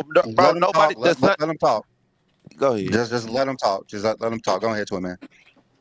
But bro, I'm just telling you, every time I hear these conversations, it's always, what did Scottie do? Scottie, for his team, he would average more rebounds than Jordan. He averaged more assists than Jordan. He'd average more steals than Jordan. He'd do a lot for that team. So to sit here and pretend like Scottie Pippen was an integral part in Jordan getting 6 rings is ridiculous. It is just ridiculous. Bro, y'all tried to saw Jordan without Scottie Pippen, and he didn't get anywhere. It's ridiculous to bring up stats without acknowledging LeBron had teammates that helped him get those stats. I absolutely will say he had teammates. Absolutely. Then it's a moot point. It's a moot point. Saying before he had Dwayne Wade, before he had Chris Bosh, he carried his team. Jordan couldn't do that. Bro, LeBron carried his team? Is that nobody degrades their teammates, bro? Nobody degrades his teammates. It's just 9 days, bro. Y'all try to over, and I'm just telling the truth. Y'all tried to overrate Scottie to build up LeBron, but it's not gonna build up. Like it doesn't matter. Even if he was a great player, it's not gonna work, bro. Like it's a lot of shit people say about Scottie now. These last 2 seasons trying to make this LeBron and stuff debate, bro. People weren't talking about, bro. Like literally, we weren't having conversations about this. Like after you say stop, bro. Like, stop. Who wasn't having a conversation about what? Who wasn't having a conversation about what? I just sit here and say that was a lie about Scottie Pippen. We weren't having conversations trying to make it seem like, oh, Scottie and Michael, it's like this was 50-50. It wasn't. It was more like an 80-20 player of all time. My question is though, why do we? Hold on, wait. Why is it that when we give Scottie Pippen that instantly the first thing y'all do is compare Mike to Pippen? We're not saying Scottie Pippen is better than Mike. We're just saying that Scottie Pippen was great. B. Lee said Scottie was the playmaker. That is saying he's better than Jordan in many ways. He was the playmaker. Okay, so you guys are arguing that he's better than Jordan. And you're talking out of both sides of your mouth. Wait. Do you understand playmaking is just a small aspect of the game? It's not the whole game. A small aspect? Hold on one second, Johnny. Playmaking is a small... So would you say that John Stockton was the playmaker on the Utah Jazz? I would not. I would say it was him and Carl about equally. No, because they think that would be hard. That would be hard to gauge, but he had another all-time great. Playmaking. If you believe that John Stockton wasn't the playmaker on that squad, he was the straw that stirred the drink. I guess you need to define playmaking. No, he's the playmaker. He sets up the play. He gets the ball to the right person so they can get the right shot. That's what point guards do. That's what a playmaker is. Point guards are playmakers. Yes, if you go Google the definition of a playmaker. But Scottie was a bigger playmaker than Jordan, even though Jordan was the guard. Listen, Scottie was the point forward. He invented the point forward. That's what made Phil Jackson so smart. I have records right now showing that Phil Jackson stated that it was because of Scottie Pippen's ball making facilitating was why the Bulls were able to win in '91. He was their ball facilitator. He set up the triangle offense. He got Jordan in the right spots. Okay, so just for the record, Scottie was the playmaker of the Bulls. That's what his coach says as well. Okay. His coach says this as well. Okay. Now, so wait. Before you go running with this, put this in your record. I just said okay. I just wanted y'all said it. It's okay. This in your record. A playmaker is somebody who dribbles the ball into the right spot and passes the ball into the right area to the right player to make the spot, or sets up the screen that allows for a player to get open. Those are the 3 form aspects of playmaking in the NBA. Distribution and setting screens. Okay. Yeah, that's why Karl Malone and John Stockton are top 3 in turnovers because they playmake the most. Karl Malone set a lot of screens. This guy puts a lot of passes out there. He sets up a lot of plays. That's your job. It's called ball handling, passing, and screening. Passing and picking makes you a playmaker. Okay. That's what a playmaker is. That's not what that's what it is. That's the definition of a playmaker. Whatever you say, man. That's not what I say. That's not what I say. Is there a definition of playmaker? The definition of a playmaker is somebody who sets up the play, who ball facilitates. That is your job as a playmaker. Yes. What is a playmaker, NMB? A playmaker, I would say, is someone who essentially is the focal point of their offense. They are making plays, scoring, getting steals, defensive stops. It's all around. You could say PER in a way is playmaking to a certain degree. So, I would agree with you. On defense, playmaking on defense is stealing the ball and blocking shots. That's making a play. That's defense. We're talking offense now. On the offensive side of the ball, a playmaker is somebody who's the offense is put around. How does that player make the play then? How does that play created? Because I said Shaquille O'Neal is my #1 option. So the offense centered around Scottie. Yeah. How do I create a play for Shaq to get the ball? The offense centered around Scottie. Is that what you're saying as a playmaker? No. I'm saying Scottie set up the plays. He actually formatted, make sure all the plays were happening. Or whatever plays the Bulls wanted to run, he was the initiator of those plays. That makes him the playmaker. Okay. Exactly. Do you know that? I completely disagree. I think you're just fitting that narrative for Scottie. Yeah. That's ludicrous, bro. No. Let me ask you this. The offense, LeBron James is the playmaker. He was the playmaker for Cleveland. He was the playmaker for Miami, and he's the playmaker for LA. Who's the playmaker? So let me ask you, who's the playmaker on the Warriors? Draymond Green. Draymond Green. Draymond Green. Nah, that's crazy, bro. That's really crazy. This is nuts. This is ludicrous. Wait. What makes Stephen Curry the main playmaker? His gravitas. He is the focal point of the defense. What is this gravitas? What does that mean? Oh, I'm running down court. Let me find where Draymond is because he's gonna make a play. Come on, man. Wait a minute. Quadruple single? Come on, bro. Are you saying that Stephen Curry running without a basketball in his hands is making a play? For him, yes, because of his skill set. Not everybody in general. How? Steve Kerr running around isn't as deadly as Steph Curry. Stephen Curry is running around the court right now. How is the play created because of that? Because they are focused on him. You have to know where he is at all times. How is who has the ball in his hands when Stephen Curry's running around the court? It's like Reggie Miller. Reggie Miller was the focal point. The best thing he did was move without the ball. Again, I ask you, they're running without the basketball. Yes. How is there a play made because you have no basketball in your hand and you're just running around the court? I will say it again if you didn't hear me the first 3 times. When Curry is on the floor, the defense must account for him 99% of the time. They must know where he is at all times. That opens things up for other people. You cannot tell me that if a defense is mainly focused on one guy, that doesn't make plays easier for everyone else on the floor. You can't be serious with not understanding the Stephen Curry playmaking analogy. Again, listen, I'm asking you. Stephen Curry's running around without the ball. I explained it. I'm not going to say it for a 5th time. What is the defense doing? That's what you keep doing, though. Again, what is Stephen Curry doing that forces the defense to pay attention to him if he's running without the ball? What are they doing? What is the defense doing? They are paying attention to Curry. But by how? By what? By what fashion? By knowing where he is at. You have to pay. Do you play defense? You have to know where people are at. I don't understand why that's hard to understand. So knowing where you're at is playing defense. No, I'm saying his playmaking ability constitutes the fact that the defense must account for him at all times. Are you telling me defenses don't pay attention to where Curry is? No, I'm saying that you have yet to prove where the playmaking is at with Stephen Curry running without the basketball. I guess we're just going to talk past each other because I don't know how else to explain it. Like was Reggie Miller the playmaker on the Pacers? Let me explain this. Mark Jackson was the playmaker. Let me explain this to you. The point guard or the guy who controls the offense brings the ball up to the floor. He finds a spot to where he can make a pass to someone in the post. The person in the post did not create that play. The person who passed him the ball created the play. There's no one to pass to if the postman doesn't create space for him to receive the ball.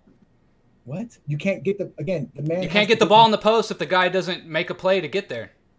Again, what play? How is he making a play? You got to get open. How? There's no one to pass to if you don't get open. How do you get open? You seal your man off. 3 other players on the court. Seal your man off. You get position. Seal your man off with what? Your body? Yeah. Okay. So again, I said I just specifically explained that the guy posts up. He's posting up. I get the ball to a certain position so I can pass him the ball while he's posting up. So again.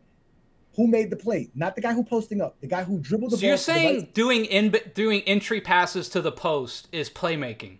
Is that really? Yes, because if the guy who's standing on the post, listen, pay attention. If the guy who's standing on the post doesn't have the ball, there is no play to be made.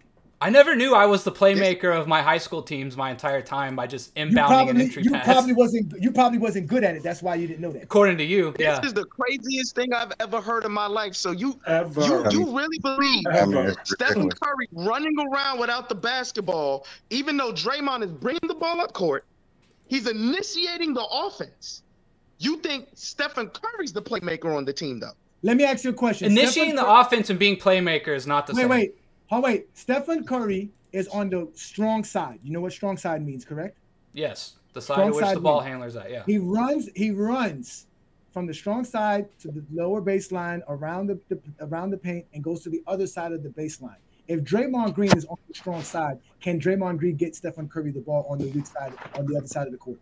Sounds like that's not what the play is designed to do, so it's kind of a stupid analogy. Oh no, that's what we're trying to. Hey, can you make a cross court pass into the corner because Steph Curry's a playmaker? No, you can't. That's what we're trying to explain to you. So the fact that Draymond Green will put himself at the right position, so that when Stephen Curry ends up at that spot, the ball will be there. So the person creating that play is the person who first screens for Stephen Curry to get open, and so not Draymond, the ball facilitator who gets the ball. And the right time, the right spot, the right everything. So that means if you don't pass the ball correctly, if you don't get him the ball at the right timing and everything, he's not going to get a shot off.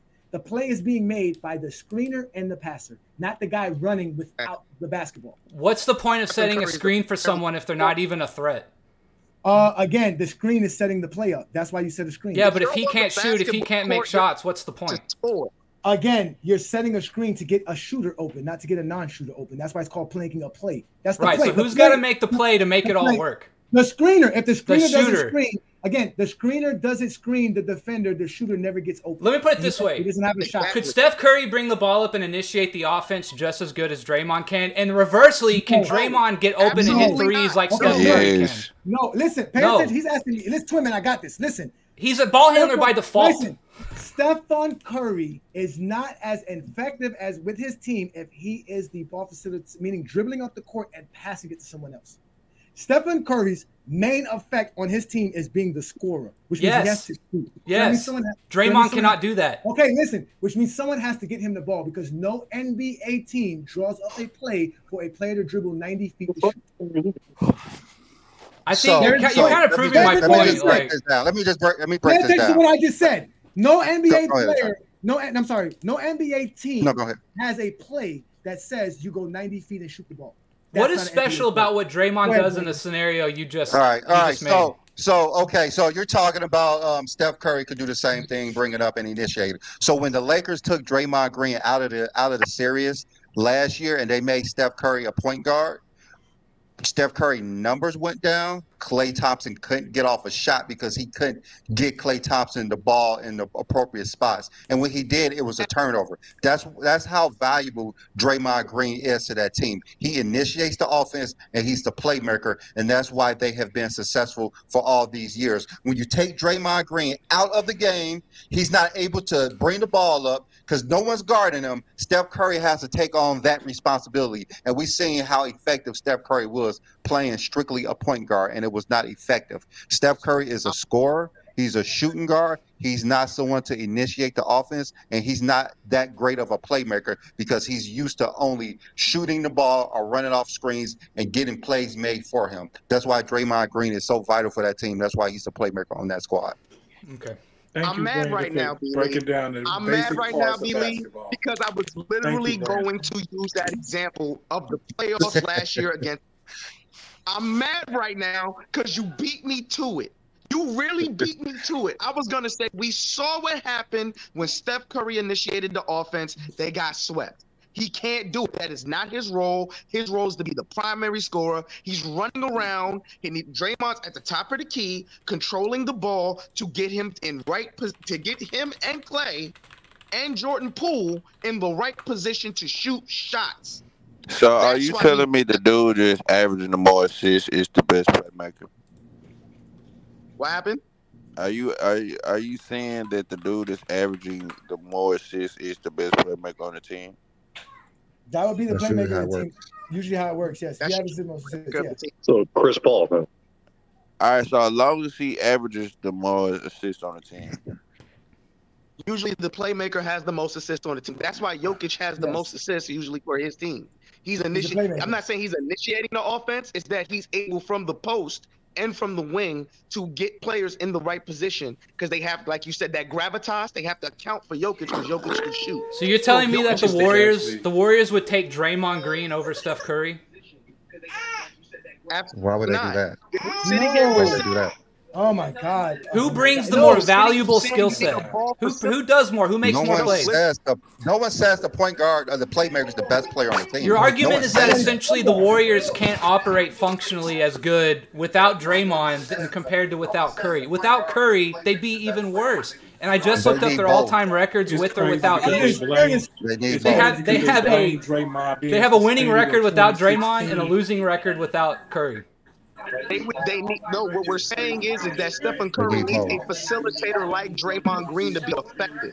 That's what we say. It's crazy because in 2016, what's easier to do? What's easier to do? Steph Curry's three-point shooting or Draymond's passing? What's easier to do for the average NBA player? Someone's background noise is hella. Ernest, mute yourself, please. I can't believe this dude don't know what playmaking is. No, they don't know, Ernest. They don't know. Y'all just have a subjective definition of it, and you're like, "Oh, we're right." Yes, I told you the definition. I told you the definition. Go Google it. Draymond Green makes passes to Curry. That's why he's a better playmaker. Yes, it's asinine. He makes the backwards play. logic. Well, NB Sports. No, he didn't create the play. He didn't create it. Created nothing. It's not subjective too. It's the person that is getting the play. All right, guys. You did say Reggie Miller is the playmaker, is the better playmaker on his team, and Reggie Miller is not a playmaker at all. Reggie That's by your shooter. definition. Do you understand? You're just going off your definition. The real definition. You don't have a definition. Nobody would draw up a play for Reggie Miller if he wasn't a playmaker. Okay. You can't get Reggie Miller on this panel. Draymond Green can't make his own shot without anyone else. Draymond Green has always been the playmaker for the Warriors. Okay. This is not rocket science. You the only person that don't know that. No, it's not. I don't. Just because four people say it and I say it the other way doesn't prove anything. The Warriors even say Draymond Green. Let me ask you a question. Reggie Miller. No, they don't, bro. Yeah, maybe so he won't knock them out if he gets upset. Listen, Reggie Miller. Do you watch games? How does he get a shot? No. Reggie Miller can't dribble. How does he get I watch games, bro. I watch everyone pay attention to Steph Curry. NMB. You clearly don't. NMB. Reggie Miller cannot dribble. How does he get a shot off? Draymond cannot score or pass unless someone is good enough to get open. Answer my question. Reggie Miller cannot dribble. How does he get a shot off? Huh? He was talking over. Reggie Miller cannot dribble. How does he get a shot off? By going off screens. How does he get the ball? From one of his teammates. That's not the own you think it is. That's not the own you think it is. Hold on. It's not the own you think it is. NB, let me say this real quick. Let me say this. A guy made a pass. Boom. Argument over. I would say that. I would say that Draymond. I would say no that assist if Draymond Reggie Green ain't is the hitting better the shots. passer. I would say that he's the better passer on this team. I wouldn't say like when you go search up playmaking, bro. I just looked at the definition. It stands for what we stand for. It simply means a player who leads the offense for a team. That's what playmaking means. Like you go look at the definition now. Draymond. That's simply he doesn't lead the offense. Draymond's not leading no offense. They clearly don't watch games. Can you say what the definition say? Check it out. Listen. It says that. Okay. It says exactly that, bro. All right. There is no offense to create if Steph Curry is not hitting threes. Do you understand? You take Curry off the floor. Draymond's not doing shit. Go ahead and explain. Go ahead and say what you got to say about play. Go search it up right now, whoever wants to. I'm going to untangle your tangled web here, boys. But everyone's right to a degree. NB, I would so badly want to have your back, especially in the Jordan debate. You were a lot of good points. You just needed to phrase it a little bit better, which I have on the show many times. Anyway, with the playmaking thing here, everyone makes plays, but yes, in this case, specifically Draymond Green would be not the guy in the traditional sense where he's a scorer, the defense will pay more attention, but he's their better passer, he's their IQ guy, he's the guy who's going to generally initiate the offense. That's absolutely not subtracting anything from Curry, because also Curry makes plays when he gets the ball. He's not just shooting it automatically. You can tell by his assists here. Chris Paul's there too. But yeah, Draymond's generally the guy who, like the panel was saying, gets them in position, has the plays down pat, just like Scotty was for the majority of that. Like, again, that's not – Jordan was a great off the ball. He was also making plays too. He has better than average assists. Just like how Magic was, very much so the Lakers, was he their primary scoring option for the majority of his career? No. But, again, he was adept at that, but he was also the guy who got everyone, like Johnny was saying, into position. He made the right reads. He canceled, made play calls on the fly, blah, blah, blah. It doesn't mean that he's not – that other people weren't capable of making the plays or the defense, like you said, didn't have to pay attention to them. Like, they're probably going to pay more attention to James Worthy, again, from 84 to, 89, because he was a much more lethal scorer than Magic. They're going to pay attention to Kareem more often than Magic from 80 to, 85, because Magic's not going to drop 35 points on a whim until he hit his MVP years. But, again, Magic's the guy who's just making the plays or setting up their offense, which was so lethal. Doesn't mean he was the best player or the best scorer. But again, that's what they're trying to say. There's not an own, like you said, it's not an own on any one player. And then I said there is such a thing as gravity. But again, as far as the people who are trusted to just initiate, again, that's what they're talking about. Would we consider assist part of playmaking, like we said earlier? And you can make plays, but not be the primary playmaker on that team. But would we, like we said earlier, assists, would they matter? Listen, guys, stop it. Okay, Just well, stop it. Curry's got more assists and a higher assist percentage. No, he doesn't. Stop it. Listen. What? I'm looking at it right now. Assists per game. Pay attention. Pay attention.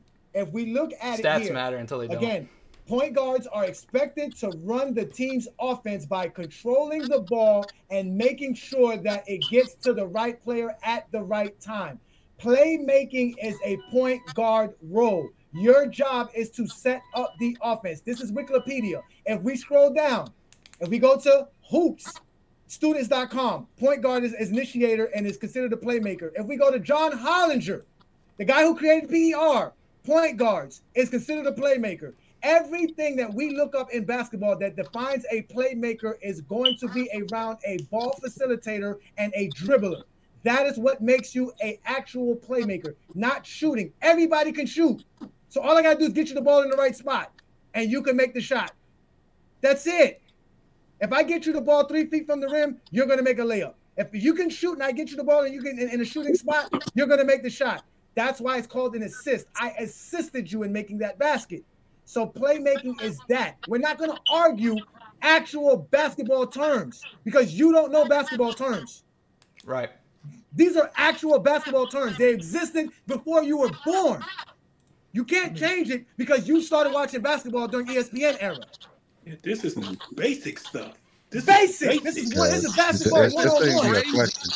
There shouldn't even be a question about playmaking. I don't even think we should be having this argument because this is the basis. I don't understand how Curry has more assists than. He doesn't. Assists per game? My God, let me do this up again. Here we go. Because these Jordan fans, and you don't even talk stats. Curry gets one more assist per game than Draymond for his career. That's for the career. We're not talking about for the career. Let's go between 2015 to today. Bro, go to 2015 to today. Who averaged more assists? Curry averages more assists for his career. The crazy part is, this is the crazy part. Steve Kerr says Draymond Green is the playmaker for their team. Stephen Curry considers Draymond Green the playmaker and the facilitator of the offense for that team. But because NMB says that is not the case, all of them are lying. I don't give a shit what other people say. It doesn't matter.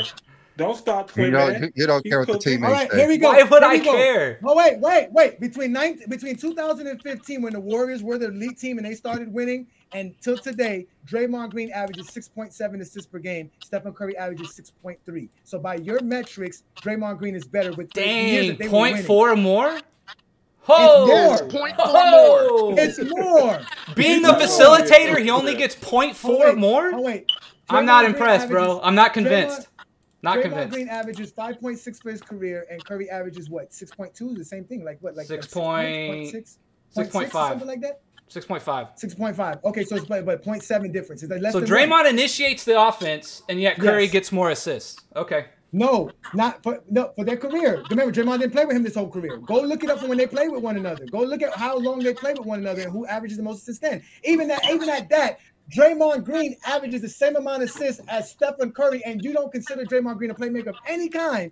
But all of a sudden, Stephen Curry's assist makes him a playmaker. I'll take the guy averaging 30 and the same amount of assist as a playmaker than the guy who averages 8 points and gets 0.5 more. That's not what we're talking about. We're talking about who can create your offense more, Draymond Green or Stephen Curry. And Draymond Green. What Draymond does is not revolutionary. Like, it's not because of something unique he's doing. He's a point guard by default. He's getting to make passes he's getting to make passes to Curry and Draymond literally got them.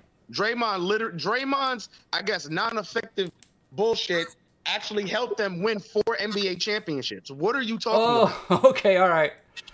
Who was the I thought it was a team. Now it's Draymond's championship. Wait. Somebody in the chat just brought up a great thing. And the chat was brought up by Mike W. He just said here, Stephen Curry shoots 47% from three-point land with Draymond Green on the floor. When Draymond Green is not on the floor, it drops to 32%, showing you how much of an effect Draymond Green does when it comes to getting Stephen Curry the ball in the right spot at the right time. That's the point.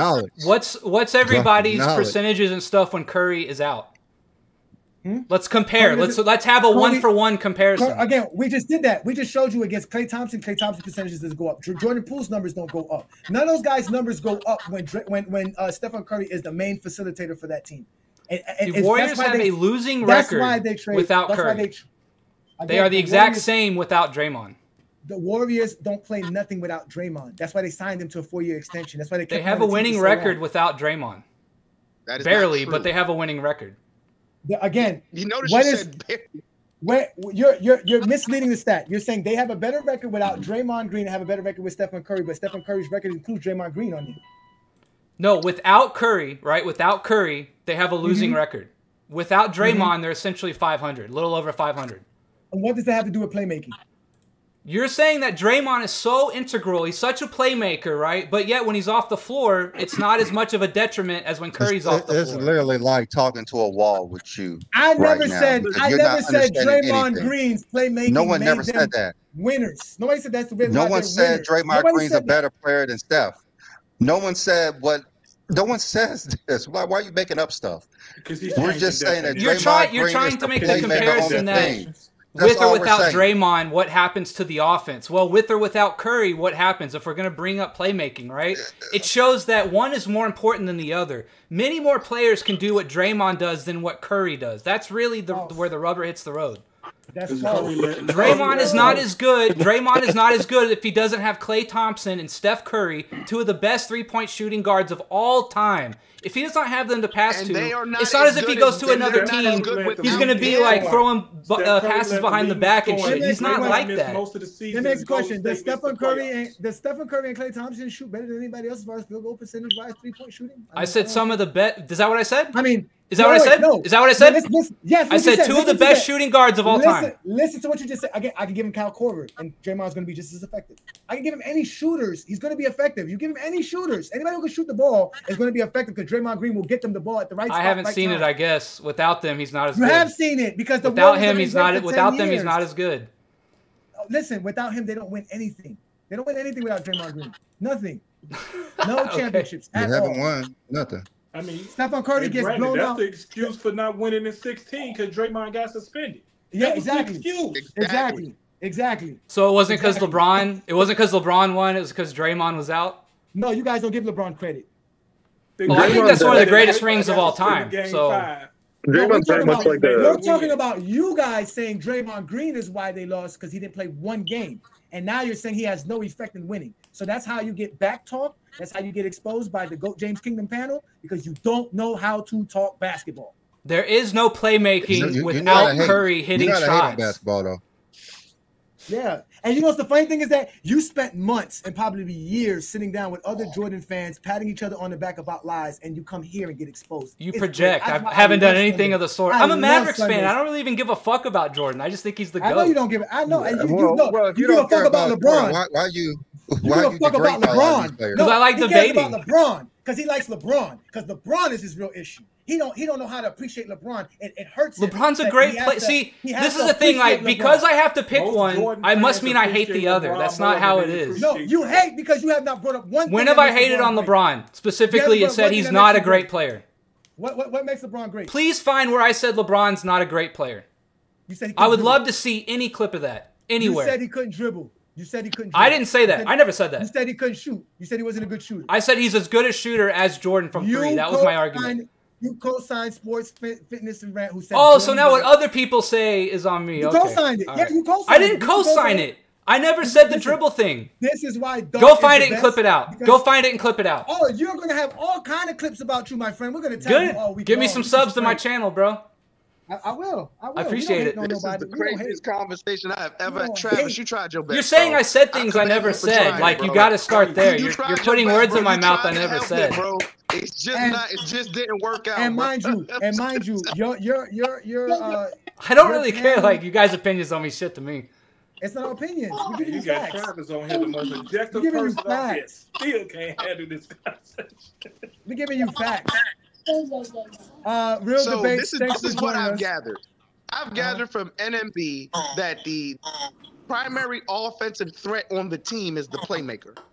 Is that what I'm getting from you? Even though he don't make his own play. I think it is a misrepresentation to say Draymond is a playmaker when he wouldn't be a playmaker without the guys who actually make the plays, who actually finish it and put it in the hole. But it's Draymond on a team with all you got to do is watch the games and know what you look. I watch the games, man. Draymond is not blowing me away with his passing. Watch the games, bro. He's not shaking anyone down, getting to the hole and kicking it out or something on a regular basis that makes the offense flow.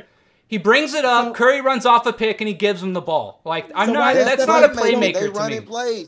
So why did the coach is calling the plays? He just runs them. So why did Stephen Curry pass him the ball last night? Oh my God, this is the dumbest thing I've ever heard in my life. I want to know this. If Stephen Curry's the playmaker, why did he pass the ball to Draymond Green in the corner for a brick last night? Wait, so Draymond bricked it? I'm asking you. Did he brick it though? I didn't see that. I don't follow the Warriors that close. Did he brick it? Why is he allowing Draymond to play make? If you're saying the playmaker is the guy who shoots the ball at the end, why is he giving the ball? And he bricked it, so he's not the playmaker. That's my point. No, but that's what we're trying to explain to you. The playmaker was Stephen Curry. He created the shot for Draymond Green. Draymond Green doesn't have that shot if Stephen Curry doesn't get it to him. That's the playmaker on that play. You're acting as if Draymond's creating shots for Curry. That's not what's happening. He is. No, he's not. Curry's running off picks and he's giving him the ball. That's not playmaking. The pick. That's just running the play. Man, this man ain't never played. He lied. Bro, I play basketball just as long as any of y'all, man. Like, give me a break with the you haven't played shit. Nobody agrees with you. Nobody agrees with you. Cool, none of you know, so what's the point? Wait a minute, y'all. Nobody agrees with you. He is a point guard that never ball facilitated. He was just on the basketball court for nothing because he didn't. I do not think simply doing an entry pass or hitting a guy coming off a pick, that does not make you a playmaker. You said that's my opinion. That's my opinion. He had a bad coach. Because he only got the opinion from everybody else that know about basketball. He's not a playmaker. I need him to tell Mark Price he's not a playmaker. I need him to tell Mark Jackson he's not a playmaker. Like, you are crazy. John Stockton is the Mark Jackson and Draymond Green are not even in the same category when it comes to playmaking. What Draymond does for the Warriors. It'd what I'll say then is Draymond distributes to two shooters. I'm not impressed. Like, you ain't gotta be impressed. Let me look up the Draymond Green passing highlights. If somebody else could do that at an elite level, they wouldn't have extended Draymond years ago for $80 million. If everybody could do what Draymond did, and it was so many Draymonds, they wouldn't have extended. They did not re-sign him for passing. $80 million when everybody didn't re-sign him for passing. You got to learn basketball. They didn't re-sign him for passing. They signed Draymond Green because he's an integral cog of the offense. That's different than playmaking and what you guys are arguing. I agree. I agree with you. I agree. You argue. We trying to tell you. Yo, MB. I agree with you. I've been coaching AAU ball for 10 years. 10 years. Coaching 8th graders and 9th graders. I cannot believe that you're saying the things that you've been saying for the past 3 hours. This is ridiculous what you're saying. Okay, so I'll tell the 9th grader, like, hey, all you got to do is just get here, wait for this guy to come off a pick, and you'll give him the ball. You're the playmaker, baby. Yes, because come on, man. It's that simple. Yes. I want my God, fundamental basketball passing is now being a playmaker? Yes. What is he creating? He's not creating anything. Guys, wait. NMB, let me ask you this, NMB. You're on the basketball court. You are running your behind off to get open. You get around the screen and you get wide open, and the person who passes you the ball throws it over your head. What do you say? He's a bad passer. So that means passing. Is he doing it all the time? Is it a mistake? Is it just one time? No. Again, bro. Like, Draymond's never made a bad pass? No, again, Draymond's never made a bad pass. No, you're saying that passing doesn't matter. I didn't say that. Stop putting words into my mouth. Wait. I do not think simply making a pass to a guy coming off the screen is playmaking. Listen, NMB, you're saying somebody who makes the right pass didn't create the play when I'm telling you. By that standard, we're all playmakers. We're all playmakers. No, because we all get past. We're all playmakers, guys. No. I made the right pass. I'm a playmaker. We all make a pass. I'm a playmaker. Like Michael Jordan can't pass because he'll end up having more turnovers than he'll have an assist. That's the problem. There are players who can pass better than they can do anything else. John Stockton has an over 3-to-1 ratio. Chris Paul has an over 3-to-1 ratio when it comes to assist to turnovers. That means every time they get in a turnover, they get you 3 buckets at least. That's the point. So for every 1 bad pass they make 3-4 good passes. That's called elite. That's a skill. That's what makes you great. That's why there's such thing as a point. Giving the ball to Steph Curry is not a skill. That's like it's not a skill. It's not a skill. It's not a playmaking skill. Wait. That's like saying this is any quarterback. Hey guys, let me dump it into Shaq. I'm a playmaker. No, listen. That's like saying everybody don't have basketball IQ. Listen. That's like saying a quarterback. Maybe you guys think too highly of your abilities and you want to make it sound like I'm a little more humble.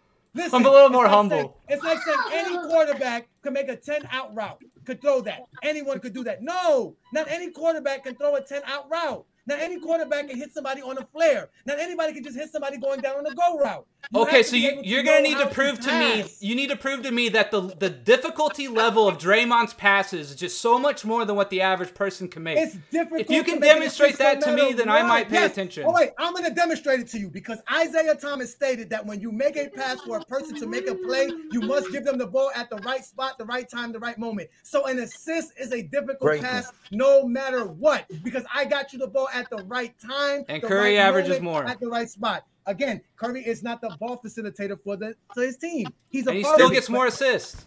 No, he doesn't. He pass the ball more. Sometimes he got to give it up. That's the reason why, bro. It ain't like he's out there playmaking. He has to pass the ball up, and sometimes it turns into an assist. But Draymond is out there to get boards, set picks, play defense, and to put that ball right on the spot, on the money, coming off a pick, whatever the case may be.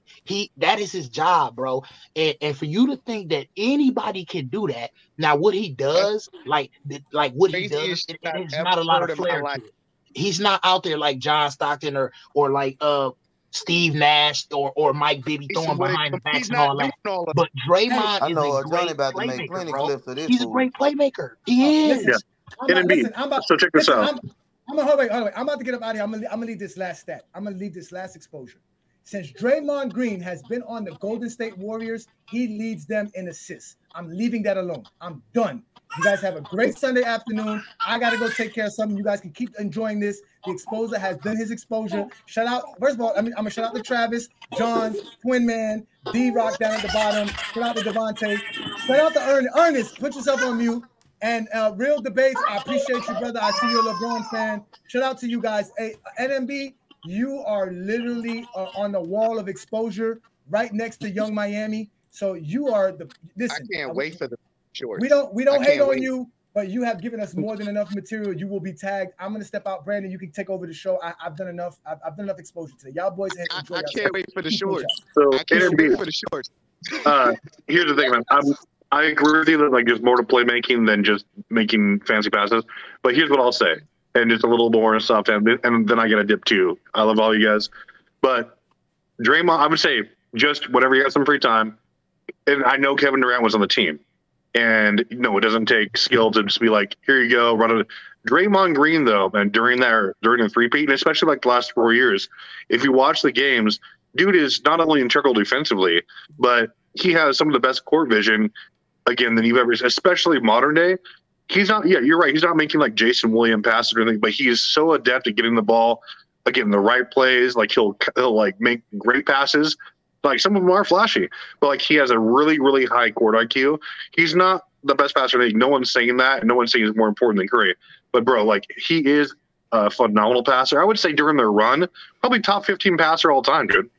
Like during those 3 year stretch, he's vastly underrated when it comes to passing. And like I said, he's like, I agree with your point that it's not the most important thing, but bro, to call him not a great playmaker is just being disingenuous. Well, I don't even know if I would say he's not a great playmaker. So you guys are acting that because of Draymond that the offense runs. I don't agree with that. He doesn't do anything with passing or doing anything with creating. Like the offense is so focused on him, they have to play him so tight he's able to get the ball to other people. He is playing within an offense of two of the best shooters of all time. We're not saying he's focused on him, bro. We're saying Draymond knows how to get on the court. I also don't know how he could have led the Warriors in assists because they both played on the Warriors their entire career. And Steph Curry averages more assists. Through Stephen Curry, he's a point center, bro. Thompson. You see Draymond do point guard. It flows through the guards. We're sitting here saying the initiator of the offense is Draymond Green. Without his court vision, without his passing, they are not nearly as great as they are. Draymond Green turned himself into a first ballot Hall of Famer with his court vision. His triple single that you're sitting here trying to shit on. I don't think it's because of his court vision, bro. Draymond's not going to be remembered for court vision. Yes, he is. No, he won't. He'll be known as an antagonizer, a good defender. I'm not taking that as initiating one of the greatest offenses ever. And why was it great? He's watching ESPN and listening to narratives because he ain't watching basketball. Everybody you couldn't put anybody in Draymond Green's spot. You couldn't put anybody else in Draymond Green's spot. I'll go look up Draymond's passing highlight reel and I'll see what I see, right? So this shit is incredibly crazy. Highlight reels, they're telling you they're not watching basketball. First of all, it's a joke. I watch basketball. He is not creating anything for Steph Curry. He is not creating. He is hitting people in spots. We can go back and forth all day about who's more important than this, and that. One thing we do know, neither one of them ever won a title without each other. Exactly. That's a moot point then. We also know that James Worthy's the GOAT. It's not. It's a point that need to be made because really, in all actuality, you're going around. I never said that they would have won without Draymond. I didn't say that, but I'm at the end of the day. I said that. At the end of it, I'm not saying that. I'm just saying at the end of the day, whatever point you're trying to make is going to go back around in a circle because they're teammates. And at the end of the day, he is very vital to the team with his playmaking, switchability, versatility on defense, being able to know the offense. He run it like kind of like Nikola Jokic. And then, Curry, he has his positives where he's coming off the pick. He's study moving and opening up the floor. He's a threat soon as he get past half court. He got elite playmaking, elite shooting. Everything Draymond don't bring to the table, Curry brings to the table. Everything Curry don't bring to the table, Draymond brings to the table. And then you have all these dudes in between that fills in everything else. And that is the Golden State Warriors. The argument was not that Draymond doesn't make plays. You guys said he is the playmaker for the Warriors. I don't agree with that. He's the main playmaker. Main initiator. Let's say that. And we're not saying that Klay don't make plays. He's just not the main playmaker. Without those two guys, there's no plays to make the way Draymond Agreed. It's a team sport, man. And you're not wrong, but it's just like, come on. All right, you got to be. It's a fight. Back to my comparison, right? Would you rather have Curry or Draymond Green on your offense? I'm not doing that because they never won. Who's going to make more plays for you? Question. Here's the thing, though. You could not replace Draymond Green with all but 3 or 4 players in the league, especially in his prime. I don't even. I'm sorry, Travis. I don't even know what 3 or 4 players you could replace Draymond Green with in that system. You can't replace him with nobody. Draymond does a lot of dirty work, and he's very swift on his feet. there's not a lot of players you're going to be able to put in that spot that's going to be able to play the defense he plays on the perimeter and on the interior and rebound the way he does and initiates the offense. There's a reason why Draymond initiates the offense. So Curry doesn't have to because that's not his strong suit. If we want to look at stats, and if you're going to count value over replacement, it's in the fucking garbage. Because you have the two wings, you have those two wings in Clay and Curry on those wings, so he can hit them off the screens for shots. That's his primary focus, is initiating the offense. I don't really think you can give me a player that can replace Draymond. Hey, if you wanted me to deep dive, I could. But if we're just going to look at value over replacement, Draymond Green's value over replacement is absolute garbage. Hey, NMB, I will say this. Everybody can set a pick, but everybody don't know where to be on the floor at the right time. Playing with two. Listen, your responsibility is at an all-time high level. When you're playing with two of the greatest shooters ever. You hear me? So when Curry passed, I hear you.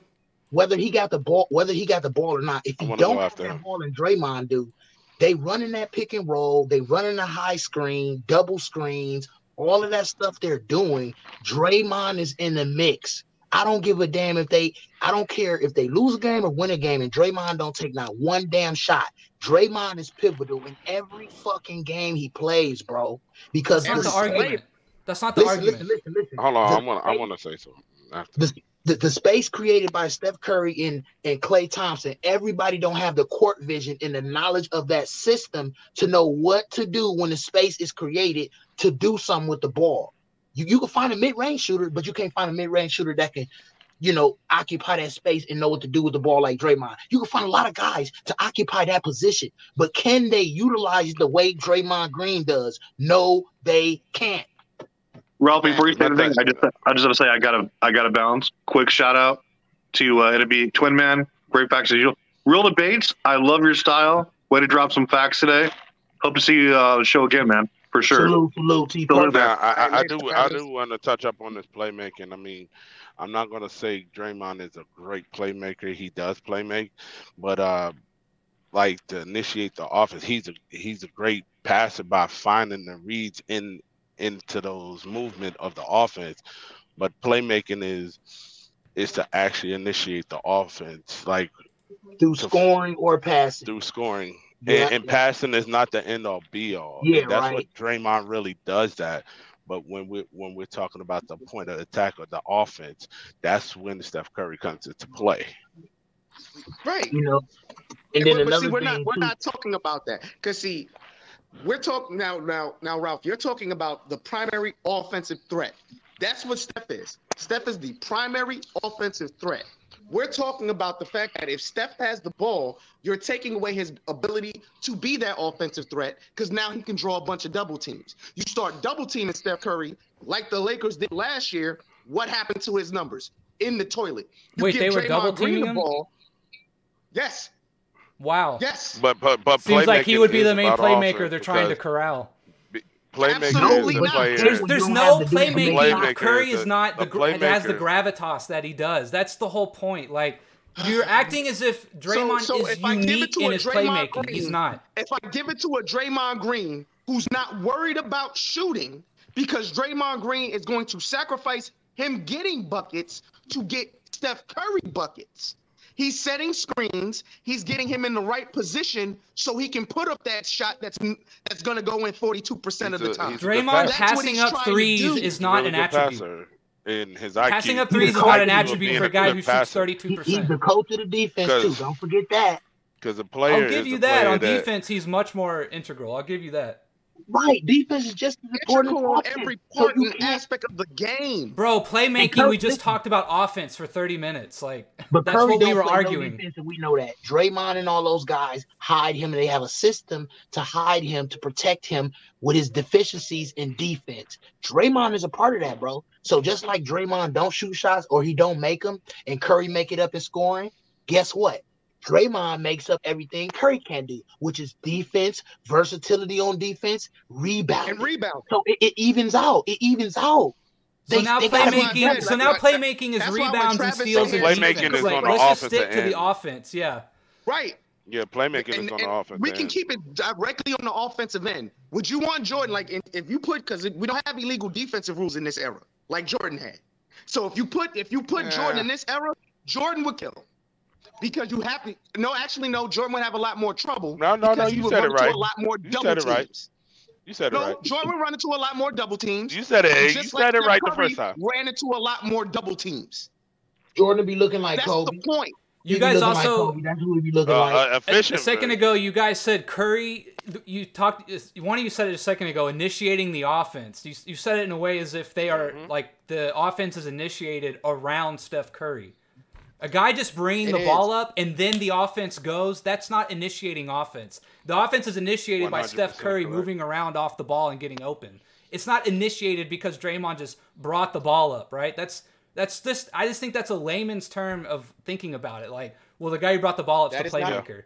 You just said that the offense is initiated around Steph Curry. They double team Steph Curry. Curry's gonna Everything is about Steph Curry. Clay's gonna bring the ball up. Everybody's gonna bring the ball up, and you know who they're gonna give the ball to at the top of the key? Draymond Green, because their role is to score. Clay needs to score. Steph needs to score. What is the offense? Who is the offense initiated around? The offense is initiated around Steph Curry. Okay, there we go. Even using your own definition.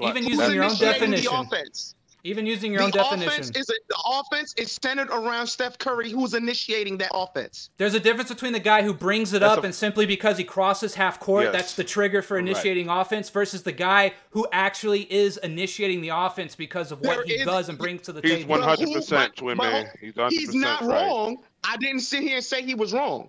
My thing is once you sit here and you get half court and they're running that set play, is Steph Curry having the ball in his hand in that moment, or is Draymond Green having the ball in his hand in that moment? You're kind of punishing him because he's so good at shooting, they decide to bring him off the ball. That shouldn't be a penalty against Curry.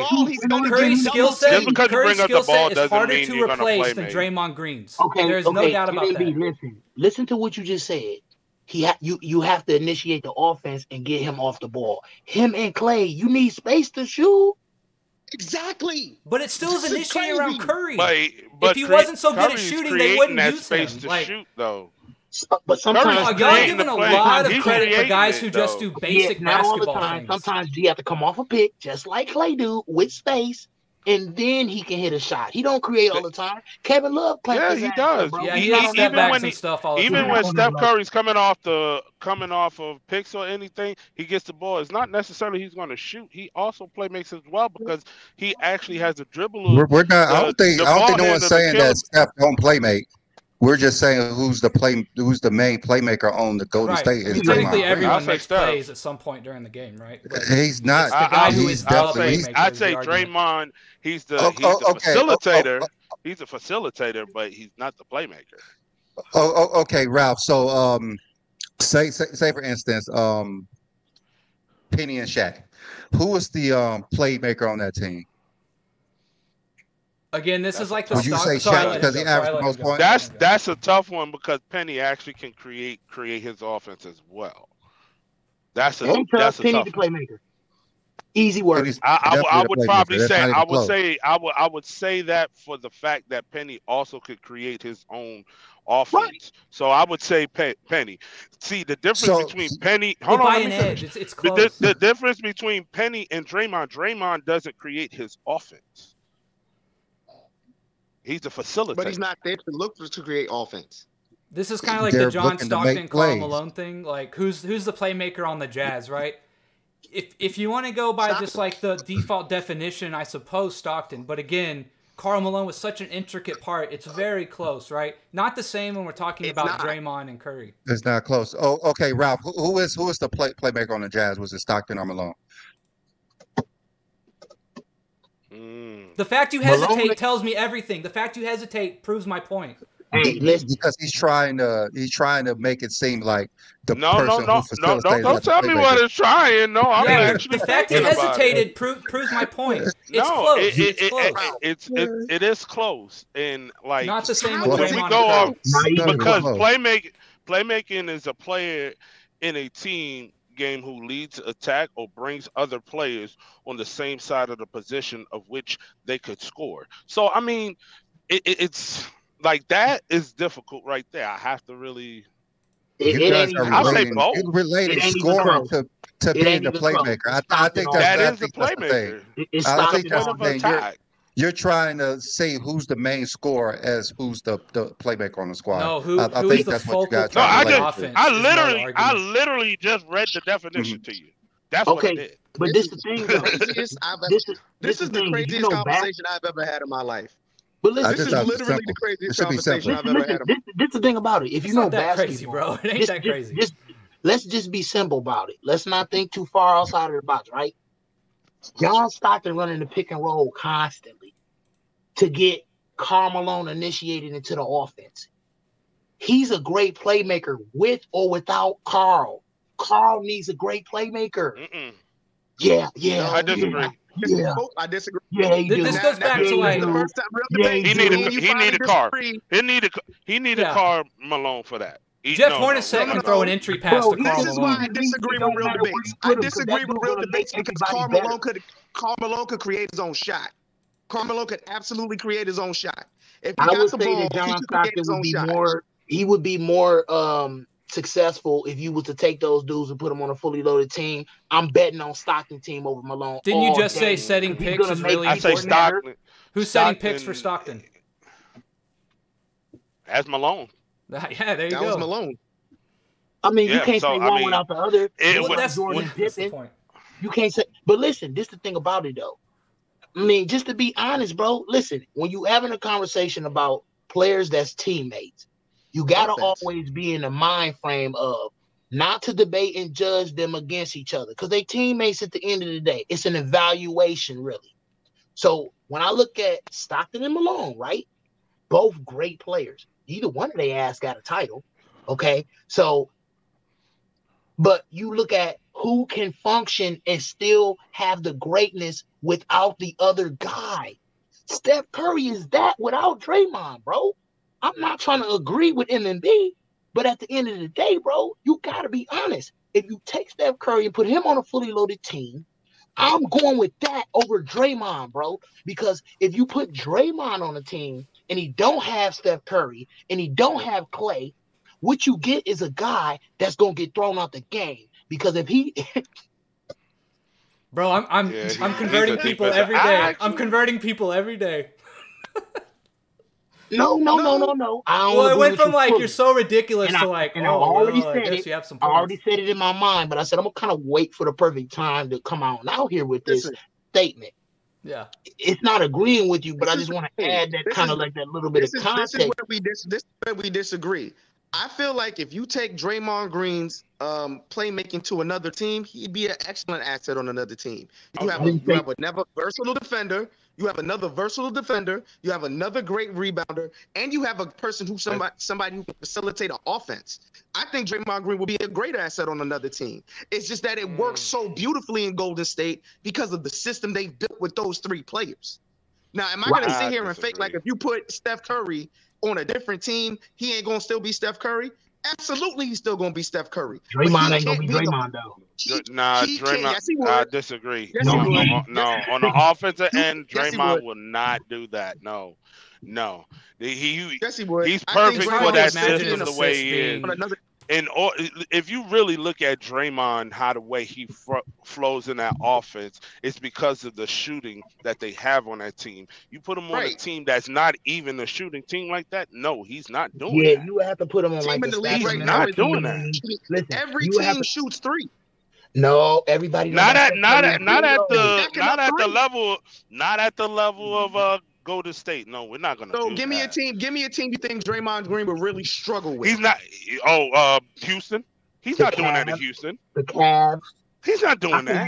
He's not even doing that at my Knicks. No, he's not doing that. I'll give you the Knicks. I'm a Knicks fan. And I'm gonna be real. Yeah, the Knicks ain't really a great three shooters. His defense will be there. I give him that, but on the offensive end, he is not gonna be like that on those teams. But he's in the only team now. I do see him over there in the Suns for the fact of KD and Booker. I do see that. This goes to the point that I still think he would still be a good player on any team because he still has that great defense he's going to bring with him. But here's my thing. We're talking about playmaking. And if you look at Steph, you could put him on any team and you're going to get what Steph is going to give you. Yeah, if I can elaborate real quick too, like you guys mentioned initiating offense, right? If I'm the point guard, right, I come down, I see a man-to-man, and I call motion, right, because the defense is running man-to-man. Am I really like the playmaker because I simply came down and coach said, hey, when we see man-to-man, we run motion? Am I really the playmaker because I do that and I make the first pass and I go pick away? I don't think that makes me a playmaker, right? And I think you guys are giving Draymond a lot of credit for kind of just basic things like that. Yeah, but Brandon, I gotta go. I just want to step up for a quick second. Okay, guys. I got to get off too. I know we've been off for like 3 hours, so it's been a good show. Thank you guys for having me on. Come back next week if you can. Real debates. Thanks for showing up. Salute, Sports. Can't wait to come back and chop it up with y'all. Salute. All right, yeah, you guys coming on Twitter, man. Twitter, man, is always on. All right, guys. I'll see y'all next weekend, baby. I'll see you guys next week. All right.